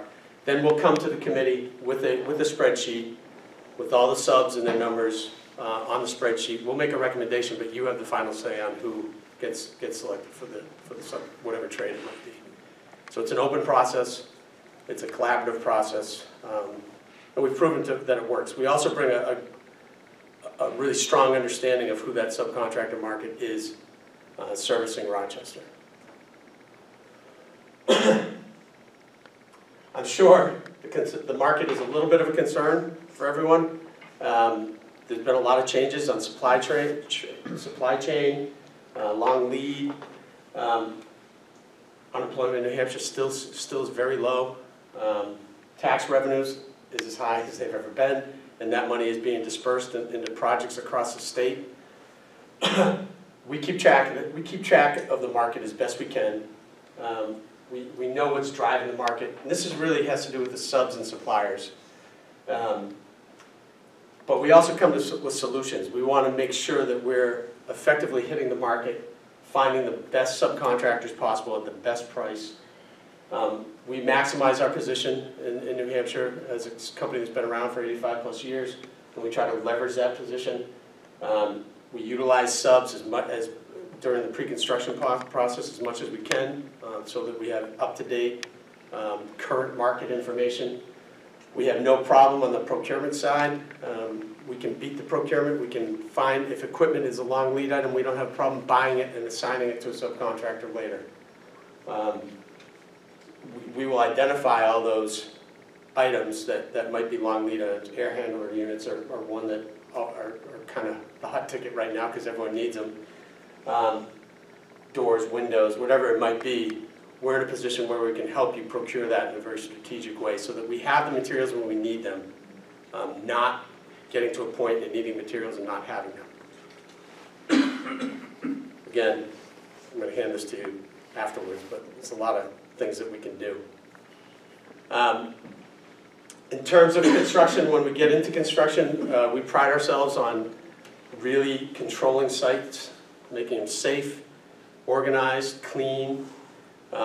We give 2-week look ahead so everyone knows what's coming up. Spalding, the CT expansion is a really good example of that. Paul kept the site extremely clean and organized.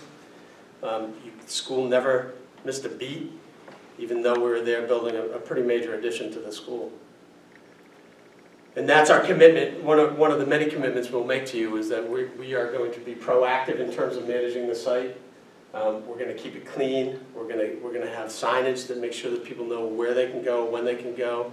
In terms of subcontractors and deliveries, we'll delineate the construction site so it's secure, and we will have rules that we enforce throughout that process of constructing the new school. So I flew.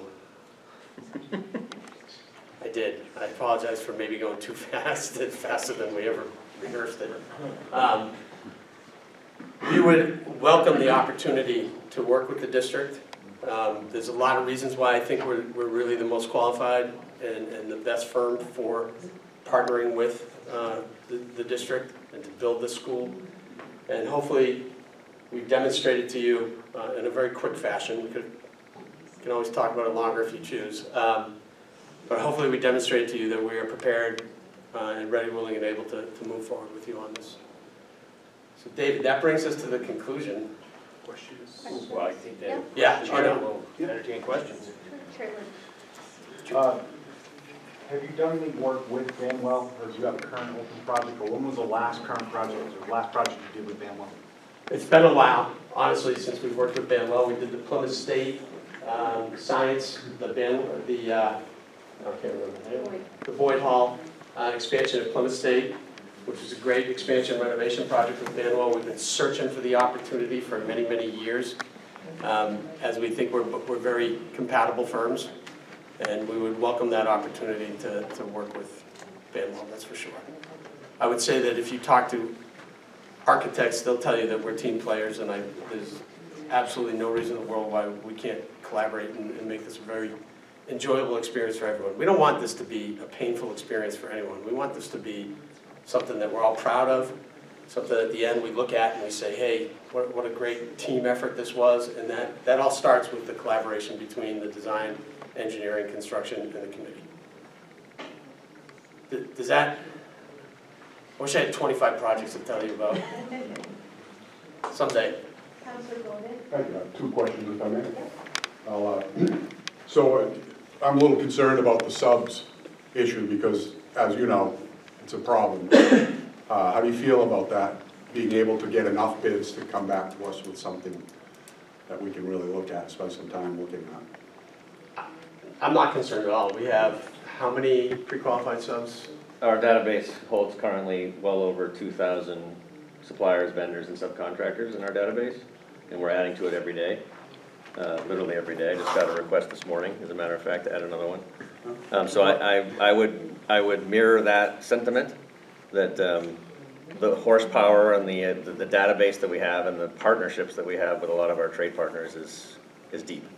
And if we don't find the reaction we get immediately, we'll continue that process to make sure that we are covered, and make sure that we are coming to the table with enough to make a good decision on. That sounds reassuring. Final question. The other thing is as-built documentation. Can we count on really good as-bills? Kathy? Yes, yeah. Certainly our mechanical and electrical trades will document their as-bills. We also, through our software tool, Procore, do electronic posting or updating of drawings whenever requests for information get answered, things get posted to the documents. Paul makes notes on the drawings. We can scan those in and have those printed and delivered as well. So nowadays you can put a lot of information on a flash drive, and more is better. So we end up giving all of our documentation. Really, it's much easier to do now than it used to be. But yes, we certainly will provide that. Red line. I think it's also important to mention that we still like to build, and the subcontractors know that. And when we call an electrician up and say, we need 20 electricians here tomorrow, they show up and we're ready for them. We're not turning them away. They know that they can come in, they can do their work, they can make their fee, and move on. They're not being held up or delayed by us, and we also pay them on time, which motivates them to be back the next day. So I would say those relationships and the leverage that we bring to the district in the market are stronger than anyone else out there, quite honestly. And that, I don't mean to throw it out there like that, but that's one of the things I'm extremely proud of, is the relationships we have with the subs and how that reflects on our clients in a very positive way. That's very important. Thank you. School board member Beloya. So I know in the planning process, the goal is to have nothing is omitted. But if there's an omission, how do you handle that? Say omission, is that what you said? Yeah. Omission. If you forgot something in the planning process, you come down and sit in front of us, how do you handle that with us? That's a great question.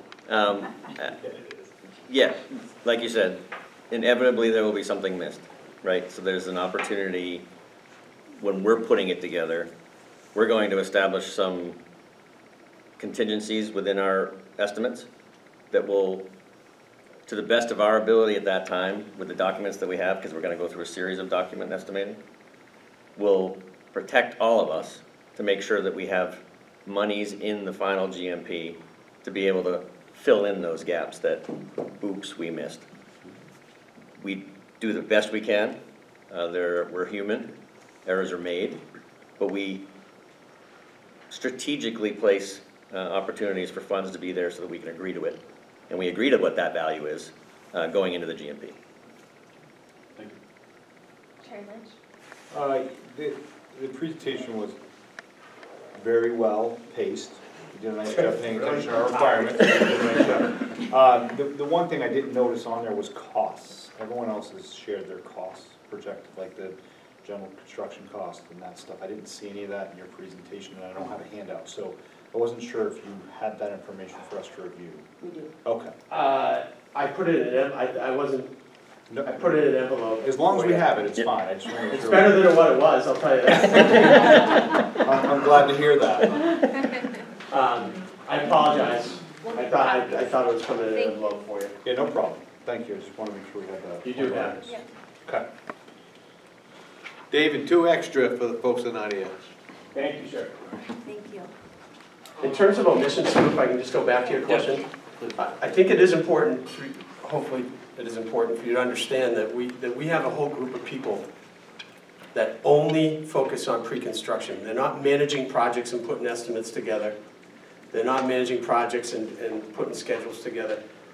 We have a group of pre-construction experts who are focused on making sure that when we break ground, we've tried to eliminate all emissions as much as we possibly can. We do engage our project management team and our field team through that pre-construction process so that there's even more eyes looking at it. But they're very focused and committed to doing their job on that pre-construction phase and really to minimize anything that might be missing. That goes back to the heebie-jeebies and all the questions that are asked. But it works out at the end of the day. Just one more question, and I know the answer to this, but I want to make sure some of the new JBC members hear it. What's your experience with state-funded projects? With state-funded, extensive. We do, especially on the K-12 market. It's something that market has been something that a market we've been focused on for 50 years.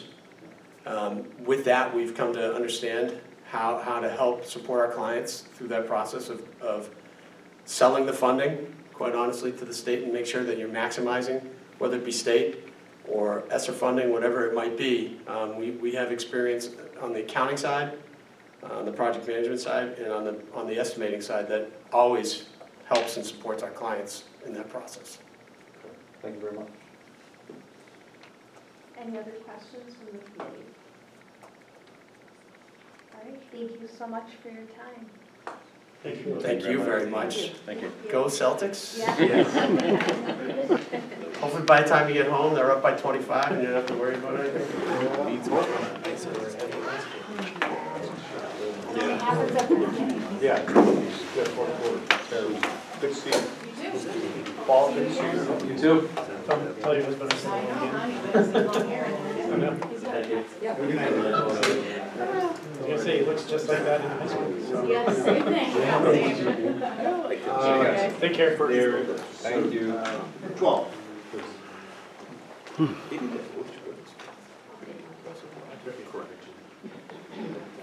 There you go. 15. So that'll work, right? Folks, thank you very much. Thank you. Thank you. Thank you. I apologize. I know it's been a long night for you guys already, but.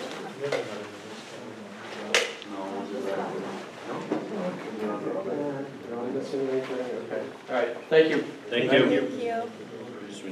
We'll wait for Mr. Toddy to come back with the copies of their proposal.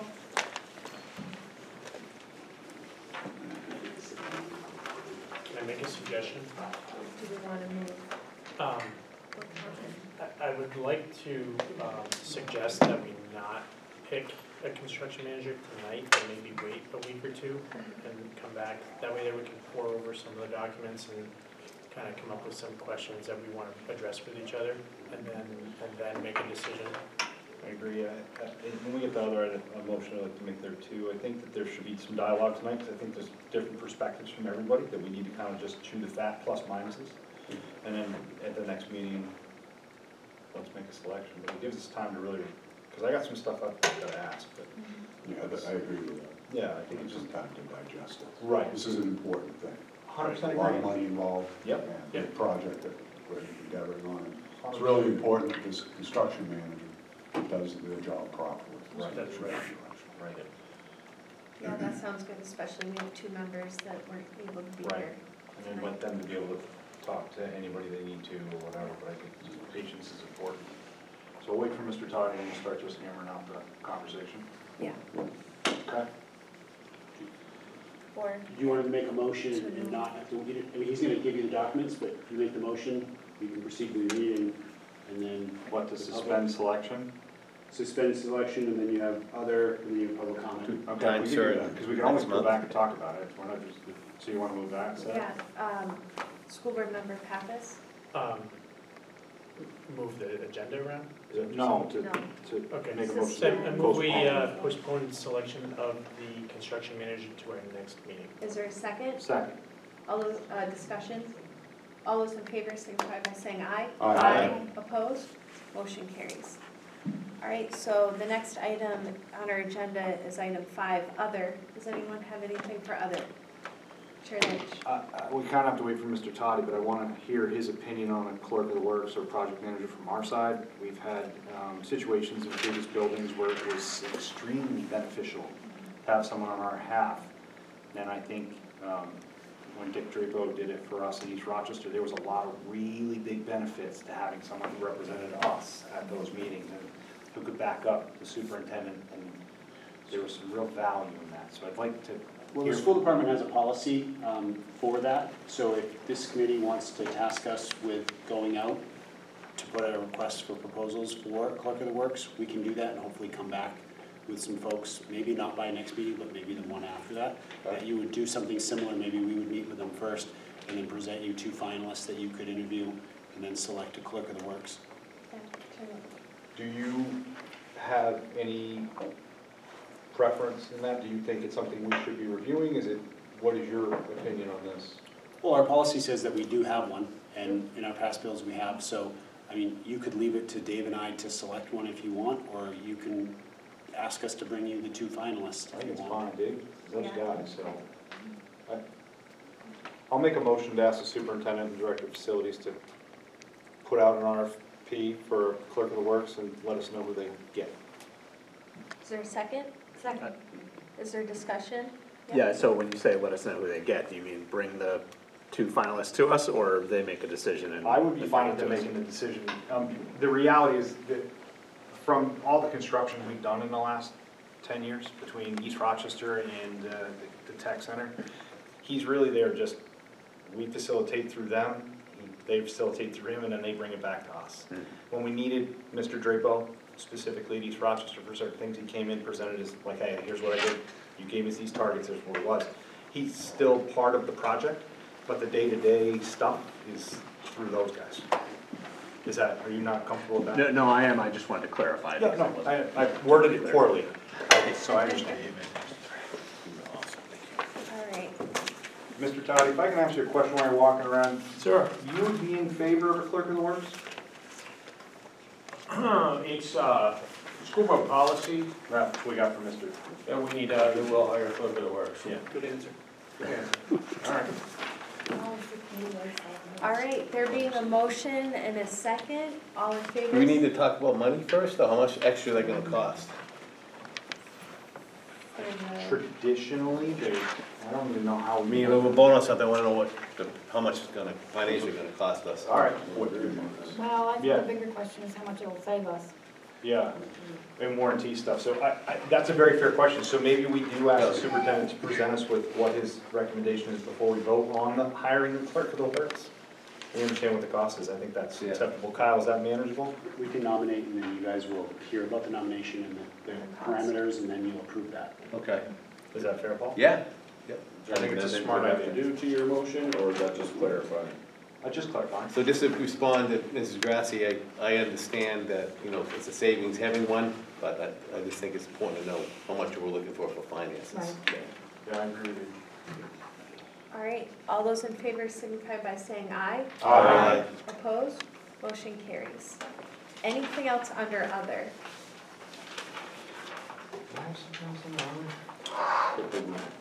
Alex does. Counselor? Yeah, I have a question about the RFP process, and I just want to make sure I'm clear on what we received back. These numbers we have, and I see on the website, the summary table of the numbers, and then we've gotten the updated numbers tonight.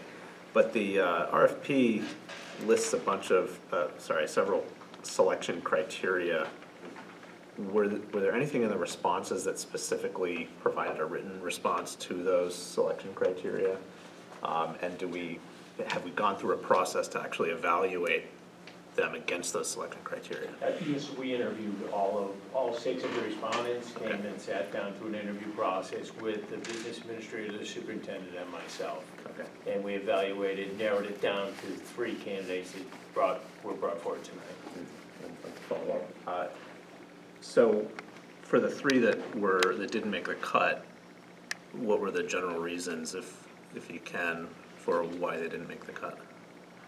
It was an extremely difficult decision, because I think we had 6 great respondents. Right? I don't think there's anybody other 6 respondents that couldn't deliver an excellent project in the long run.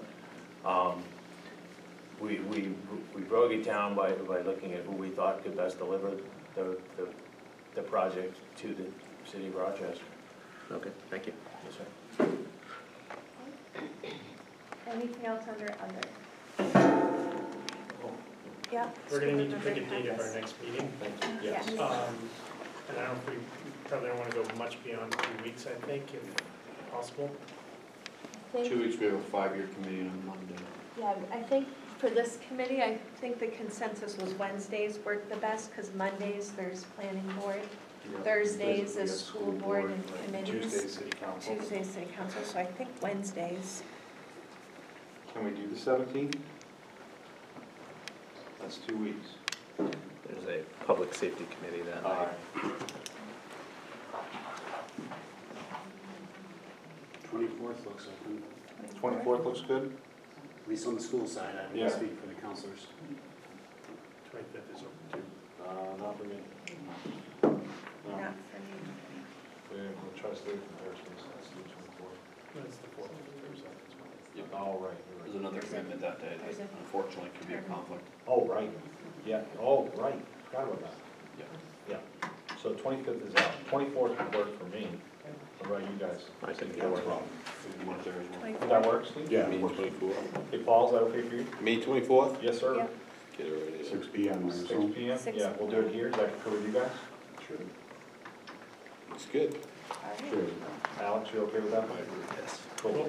All right. We'll communicate that to Don and, Yep, I'm all gonna right, be so 24th? Wednesday, May 24th, 6 PM Here. here. Yep. Yep, Mr. Pappas? Do we want to offer any observations at this point, or do we want to say that for 3 weeks from now? Because it's fresh in everyone's mind and whatnot. We can have a conversation, of course. It's fine. I think it's worth discussing Yeah. our first It's fresh. response or reaction to this. Yeah. You want to start? Sure. When you look at just the raw math, DEW's about 100 grand more than Harvey. And I think those two are about the same size. I think Matt's question about emissions was fantastic. It seems to be something we tripped over in the last project. I think there was a lot of unbeknownst to that.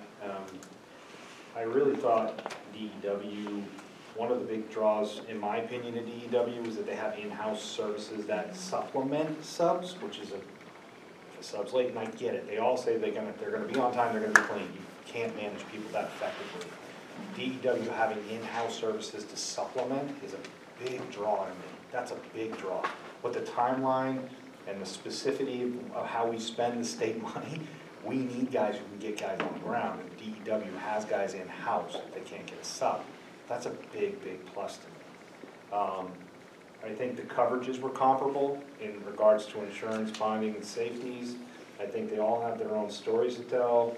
I thought Bowen, is that? Yes. Bowen did a very nice job. I think that the one thing that sticks out to me is they have 19 renovations in 3 new schools. We're talking about building a brand new school. We need someone who has a lot of experience with brand new schools. And I'm not saying they're not capable. Oyster River came out gorgeous, but Oyster River is not Rochester. Right? So I have some concerns there. Understanding the management of state funding is a big plus. Harvey's done it for us already in the tech center. We've seen firsthand how they know how to negotiate with DOE. They're a great support to the superintendent, Dave Dottie. So there's some values there for me. If I were to prioritize it, 1, 2, and 3, it'd be DEW 1 for me, Harvey 2, and Bowen 3. Just personal reflection. Yep. School board member Bullier? So I see the point that Mr. Lynch just brought up about there's $100,000 more for DEW in the upfront cost, or the solid cost. The point that I look at is the change orders in the construction phase services of 2.1% with DEW versus 2.5. We've seen change orders. That 0.4% will add up and eat up that difference very quickly. So I think, to me, the apples to apples are those two, and that's where who's bringing more to the plate. Unfortunately, I think Bowen fell short in a lot of areas for me, and seeing some of their previous work in a commercial application, I think that we have two better options. The only thing I'll add, with the DEW, I like that they have a already established relationship with Banwell. I think that helps a lot with partnerships and moving forward and being efficient. That was one draw I had to DEW. I thought they placed a lot of emphasis on efficiency, and shortening the timeline. That's a good point. I was impressed with their documentation of the project as it progresses. I think that's important. Later on, like they said, you want to knock a hole in the wall to put a new door in. You don't want to find out there's a water pipe in there. So, you know, this kind of thing is important for us going forward. And I also think they have the expertise in their relationship with the architect. And as you said, having your own on-staff people to fill in the voids. When a contractor just simply doesn't show up, that keeps us on schedule. $100,000, big deal. It's pocket change in the whole scheme of this. Yeah. The only other thing that I really liked was when I asked the question about the clerk of the works, he was engaged and happy and liked the idea. Not all, specifically when we did East Rochester, there was some confrontation there. Well, he can't, no, that's his job, he represents us. So I think that there's value in that, and they seem to embrace that idea. It just shows more collaboration in my perspective. I really think that's a good thing. And in regard to what you were just commenting on, the OEM and O&M is important. The fact that these guys have a digital solution, now, again, I'm not comfortable until we know what it's gonna cost. If they go with one company, we gotta pay a subscription. I don't wanna get into that.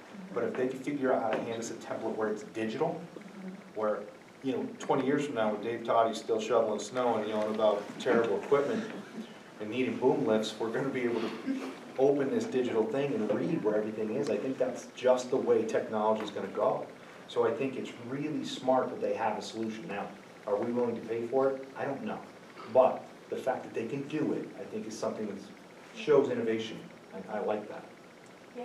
So he did mention one solution that had no fee. Right. So that's another good reason to be waiting on this, to find out if we can get that information. If they're going to incorporate that solution, because we don't know. A licensing fee for software could be $40,000 or $50,000 a year. 100% agree, yes. So I think it's important. If we can, Mr. Toddy, if you could follow up with that, with DEW and find out what those incremental costs would be for those O&M softwares, that would be greatly appreciated before the next meeting, if you could, sir. Yes, sir. Any other comments? Yeah. A question, did we contact any of the references that any of these Yes. providers? That was part of the selection process, so Okay. yes, we talked to all of them. Okay, so that was already factored into their making the final cut, okay. Yeah. I have a question, and I'm not sure if it's inappropriate or not, so I'm gonna look at Kyle. Can I ask Ingrid a question, or no? Sure. Great. She works for us. Ingrid, you have experience with DEW. Have you had any delays, concerns, or issues with these guys? Or was there anything that you guys have seemed to hit on a couple projects? Yeah. And you're comfortable with them? Yes. Okay. Thank you. Yeah. Not really much of a critical note, but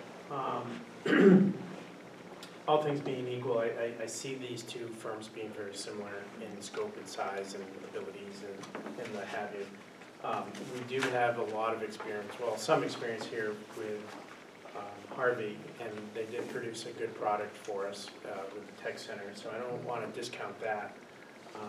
And DEW hasn't really penetrated into the seacoast all that much, so there's really, unless you really want to travel far and look at their products elsewhere in the state. He said Wyndham is the closest to us.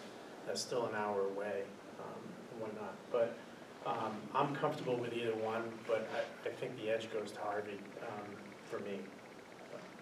I just, if I may, I would just add too that since the city has a relationship with Harvey, that I think that's important.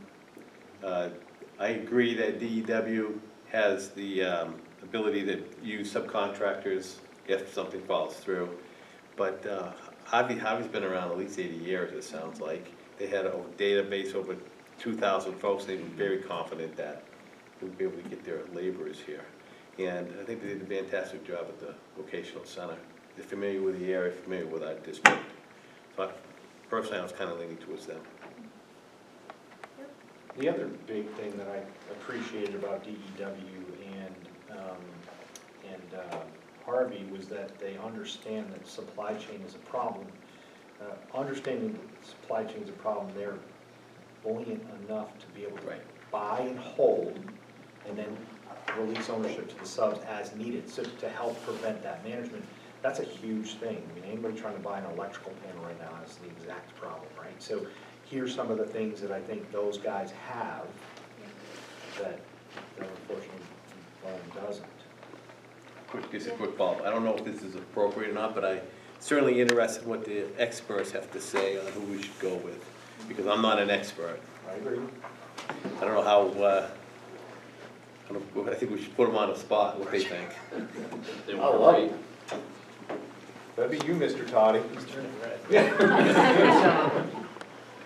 But we were, when I say exactly the same things you guys said, DEW came in, they put on a great show. Boy, they look fantastic, right? Some of the slick software stuff, looking through walls later. They have a deep and long history with Benville Architects.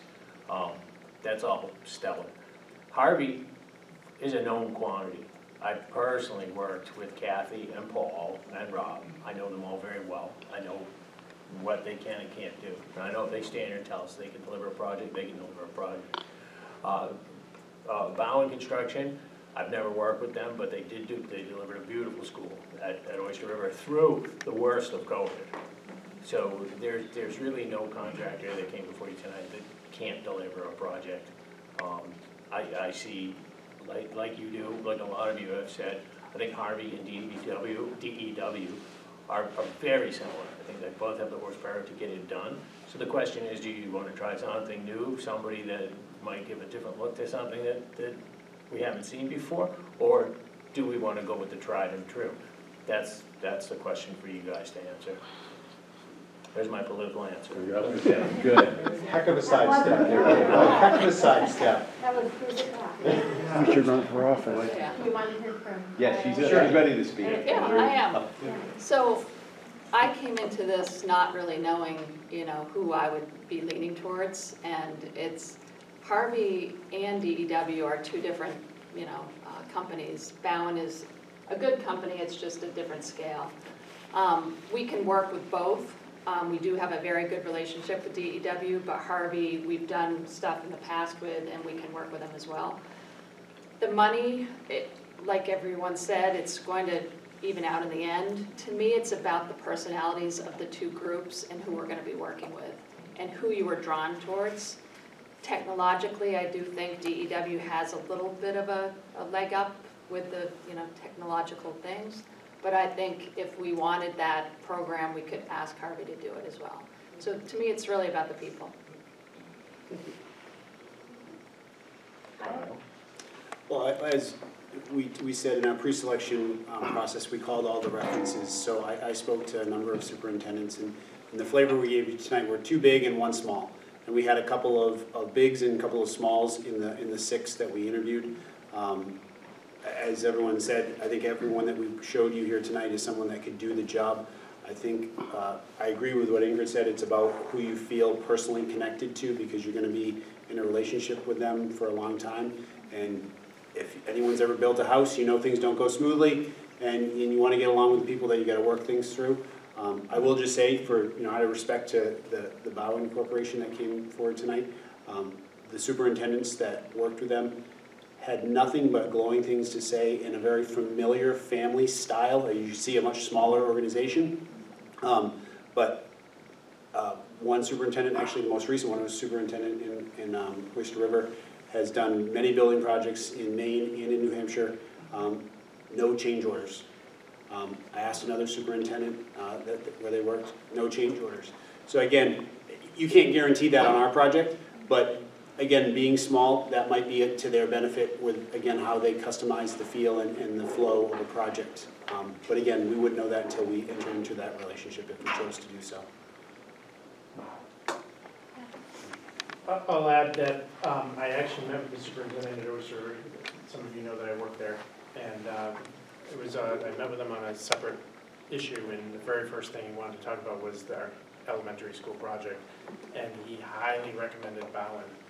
So I was looking forward to their presentation. I think it was a little less than what we expected, but He said many of the same things that Kyle said, that no change orders, very, very easy to work with, and highly recommend. You could not recommend them more than any other company that he's ever worked with. Well, I think the other thing that can take into consideration is we're not paying these people to be presenters, right? We're paying them to build a building. So again, you could pay for a dog and pony show and not get a great building. So I think that's something to be cognizant of. Right? Yeah, I think that, well, to Kyle's point, the first note I wrote under Bowen was smaller team, family run, overall less polished, but to your point, we're not paying them to be good presenters, right? I think that, so I don't know yet who I would choose, but I'd say Bowen, I think deserves a good shot in the running. I think that what they did in Oyster River is amazing. So for me, it's between probably Bowen or Harvey, because I think DEW, if they're comparable to Harvey, but they're farther away, they have no real close by experience. Harvey's a known quantity, but I think Bowen, and if we can hope there are no change orders, then that 0.4% doesn't really come into play. But to your point, if it does come into play, that eats up that difference pretty quick. But I think we should certainly consider them, because they do seem to have a lot of roots all around us, and I think I'd also be in favor of, maybe I like the underdog a little bit. I agree with you, and I don't mean to be dismissive when I said I ranked them 1, 2, 3, and I tried to give the pluses and minuses, but I wrote my same notes, less roosters in the hen house is a good thing. Mm-hmm. I like the fact that they're small and they're managed appropriately. If you look at a lot of their projects, they're SP2s, right? Like, there was no state funding for the Oyster River project. Yeah. Not the same thing. That's the part that concerns me. Mm-hmm. It's not about the deliverable, because if you drive by that school, I want to go in and check it out. That thing's stunning. So it's not about the deliverable, but it's one of those things we're trying to manage. Kyle? I think it's important to point out, I think it's a good question to ask. The construction manager has next to nothing to do with the state funding. We, as the entity that works with the state, they're our Department of Education. Our business department works with the Department of Education, not the construction manager. So it's a valid question to say, have you worked on state projects? But they have nothing to do with the funding relationship that exists between the DOE and us as a local education agency. So it's kind of a moot point. Okay. So I'd point out that a small company like that, there's a lot more at stake for them on a project like this than there is a larger company, because they only do a few projects like this, right? So if this project doesn't come out well, it really reflects poorly on them in the whole scheme of things. Whereas a big company like these other two, they do a dozen projects like this at a time. They probably have a dozen projects going. So I think that we're gonna get more attention from this company, because we're probably the only project they're working on, or maybe one of 2 projects that they're working on. So I think that there's something to consider there in the whole scheme of things as well. Something to think about. Yeah, that's a really good point. The teacher in me loved the fact that they interacted with the staff and the faculty and the children the way they did. I'm not an expert on building. That's not my field.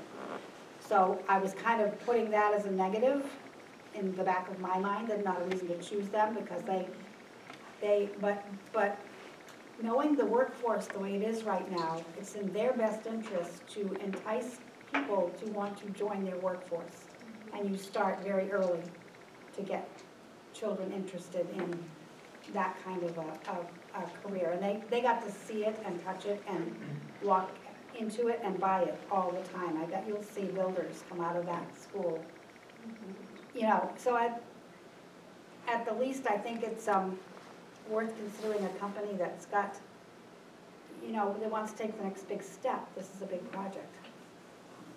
I'll add that a few of my students actually worked on that project. They mentioned that if they hired a few seniors. Right. Some of my students were actually hired by them, and now that you made me think of that yeah, they said they had a very good experience, and they've gone into the trades after that. So Although this project's not next to an No, it would be existing much school, harder to but- take field trips to this location, but I'm sure that anybody that had an interest, they would Right. make it work. Yeah. Now that we've decided all three are wonderful. I know. Enjoy our next 3 weeks. You made the soup a little weaker. Yeah. All right, those were some really good points and feedback, things for us to consider and think about between now and our next meeting. Is there anything else under other? All right, there being none, I would like to open up public comment, and just for the public, it is public comment where you talk, but we can't go back and forth, so you'll have 5 minutes. If you could just state your name and address, and we welcome you here tonight, and we thank you for your patience and waiting.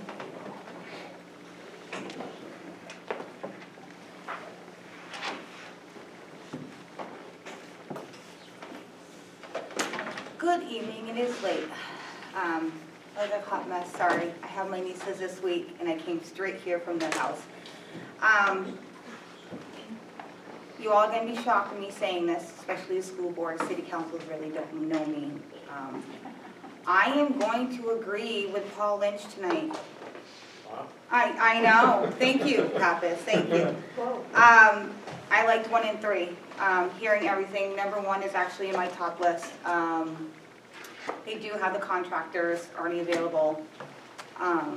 Just because they're like maybe an hour away, I mean, I don't really see an issue if they're doing all these projects all over New Hampshire, even in Vermont.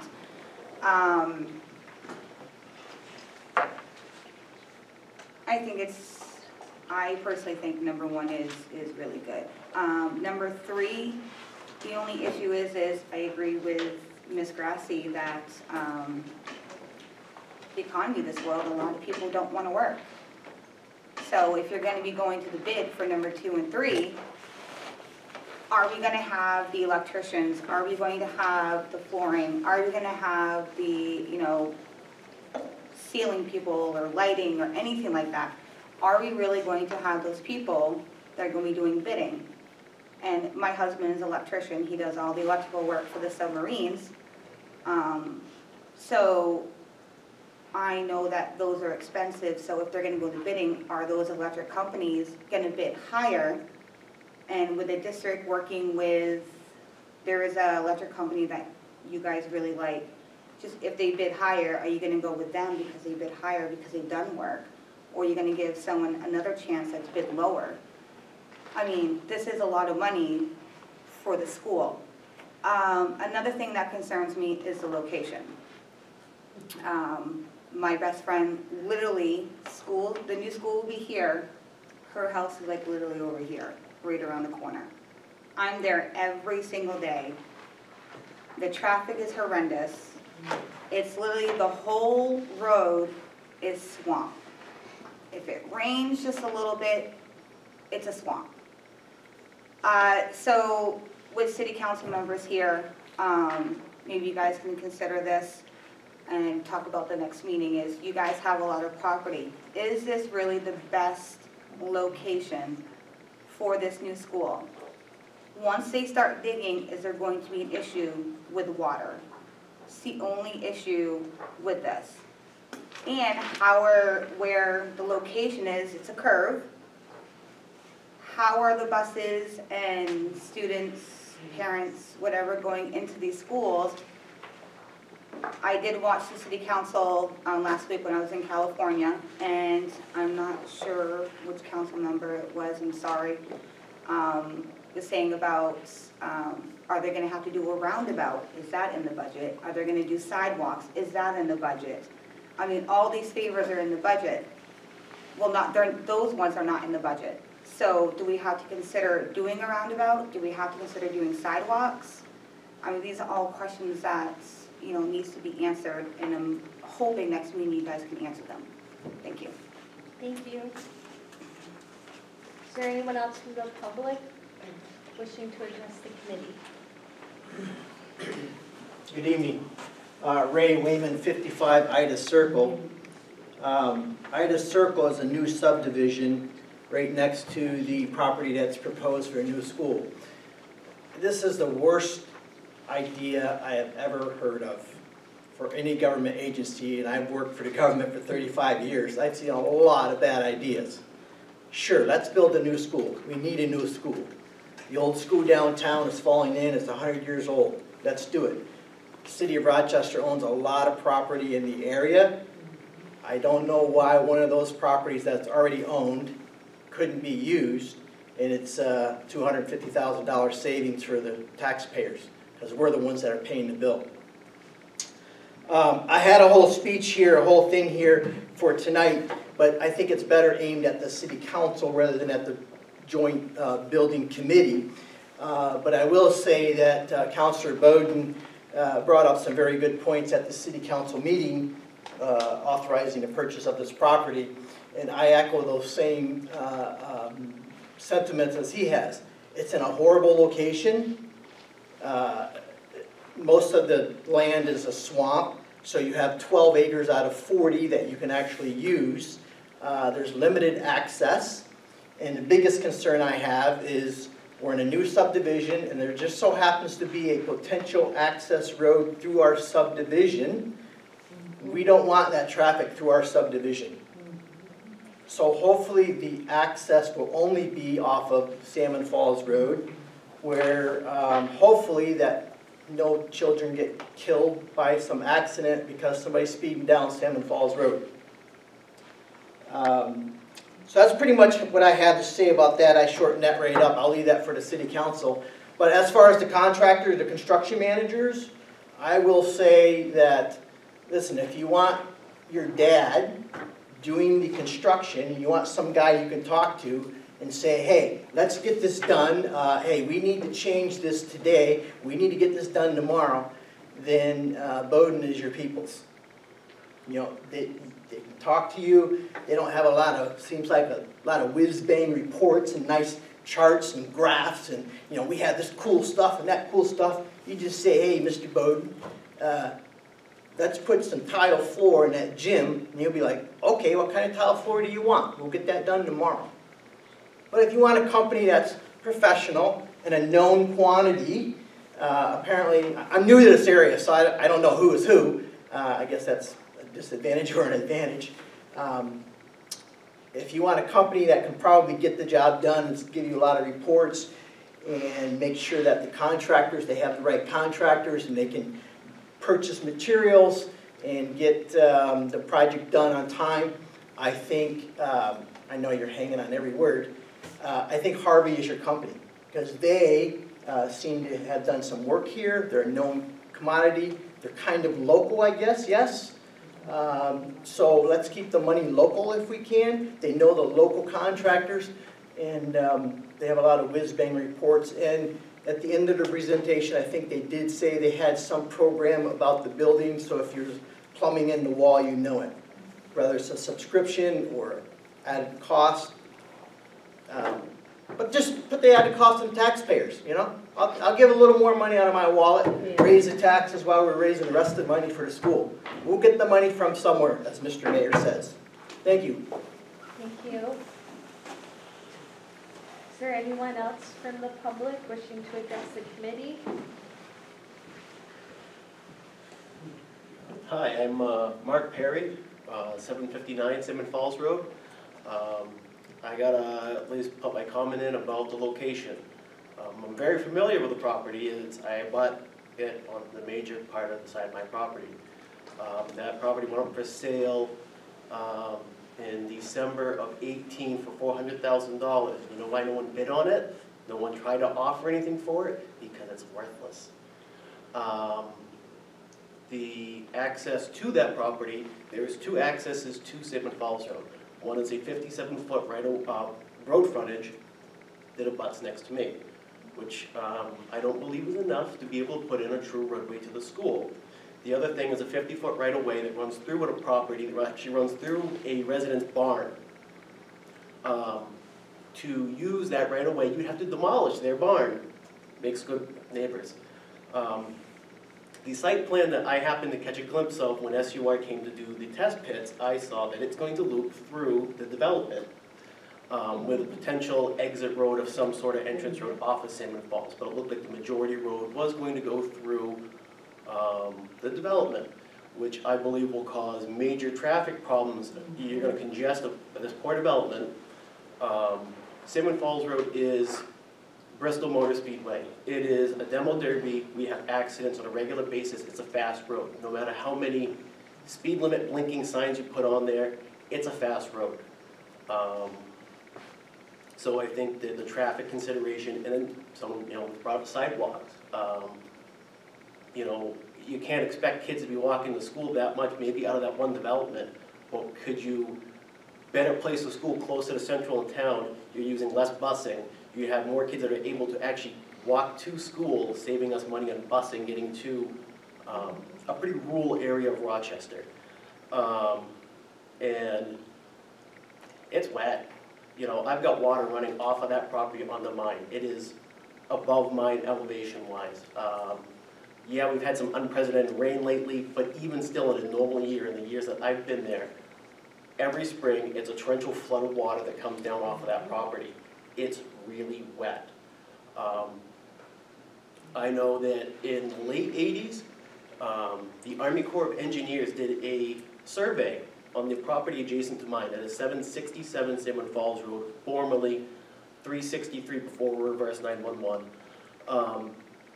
That's a 28-acre parcel there, and they were attempting to develop or build something out back, and the Army Corps of Engineers stated that it was not buildable. Since the late 80s, I don't think the property's gotten any drier. So the adjacent property being right there, I've got to say that there's still got to be some really big wetlands concerns. Or, you could run ditches and drain it, but okay, you drain it off of that property, it's got to go somewhere. Whether you put it across Salmon Falls Road and dump it into Terra Estates and flood those people out of their homes, the ditch is already overrun on Salmon Falls Road when we get torrential rains. I don't know if it's a public works issue, whether we're not maintaining the ditches well enough or what, but that has been something that I have seen a lot of recently. As for the actual contractors, I've worked for a variety of different companies. I've worked for the small mom and pops, I've worked for the large companies. Contractor number 2 has my backing behind them because it's that family type atmosphere, it's a small group. I think that they would be able to meet your needs and service the community in a very positive way. Could the other 2 do it? Absolutely. But will they do it with the family atmosphere? Who knows? Thank you. Thank you.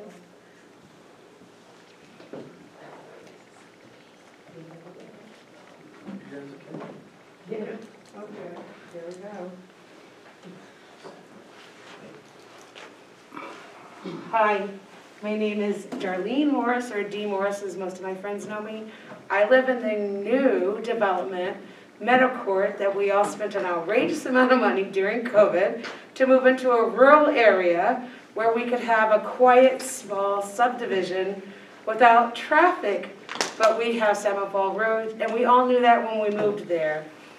What we didn't realize is after we moved there, that Terra Estates would change their traffic pattern going in and out of Terra Estates and make it to where when you pull out from Ida Circle onto Salmon Falls Road, that you're taking your life in your hands almost every single day. And so the older folks at Terra Estates, they moved there as a 55+ community because they wanted no children.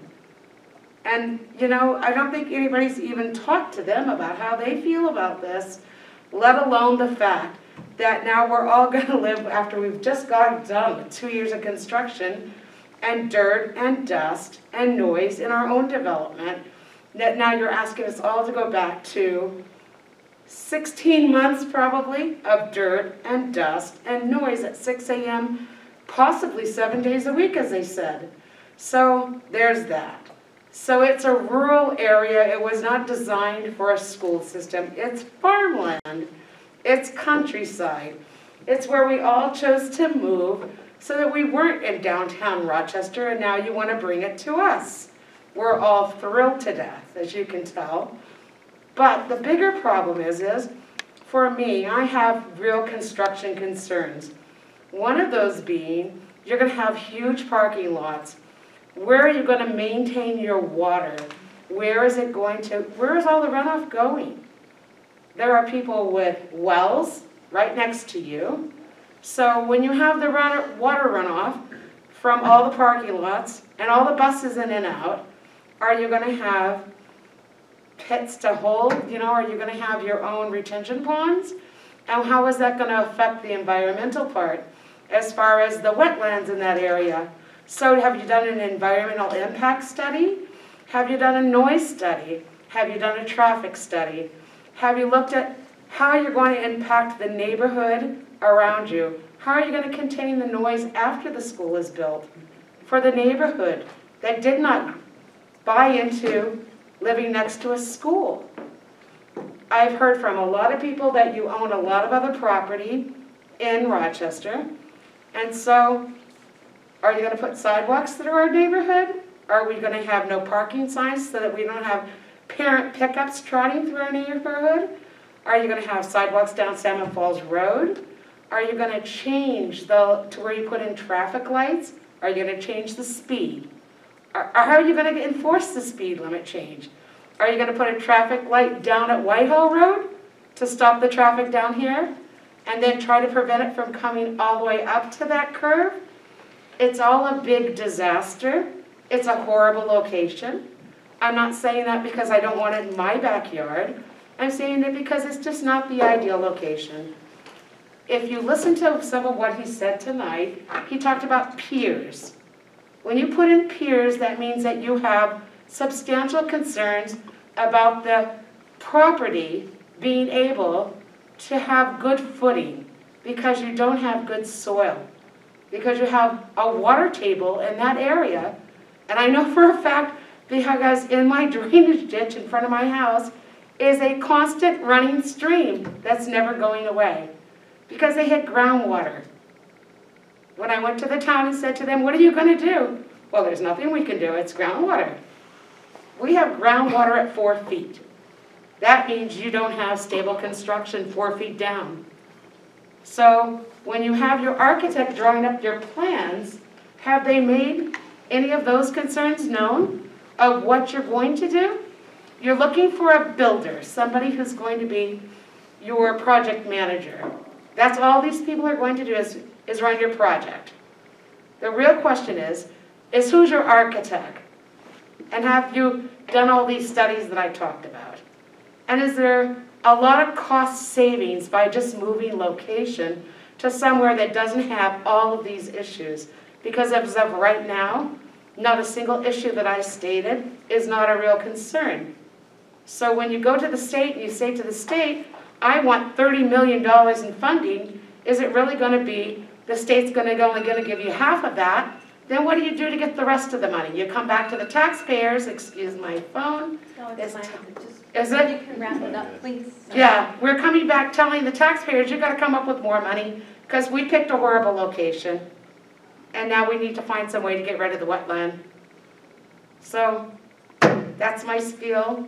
And I know it's not what anybody wanted to hear. But if I had to pick somebody, being in the business a long time, I'd go with Harvey. And only because you've worked with them. You know what you got. And if they don't like it, they're going to tell you they don't like it. Because they already have a relationship with you. Thank you. You're welcome.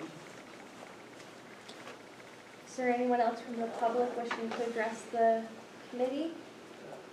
Okay, I'll close public comment. Item 7 is adjournment. Is there a second to adjourn? Non-debatable. All in favor? Aye. Aye. Opposed? Motion carries.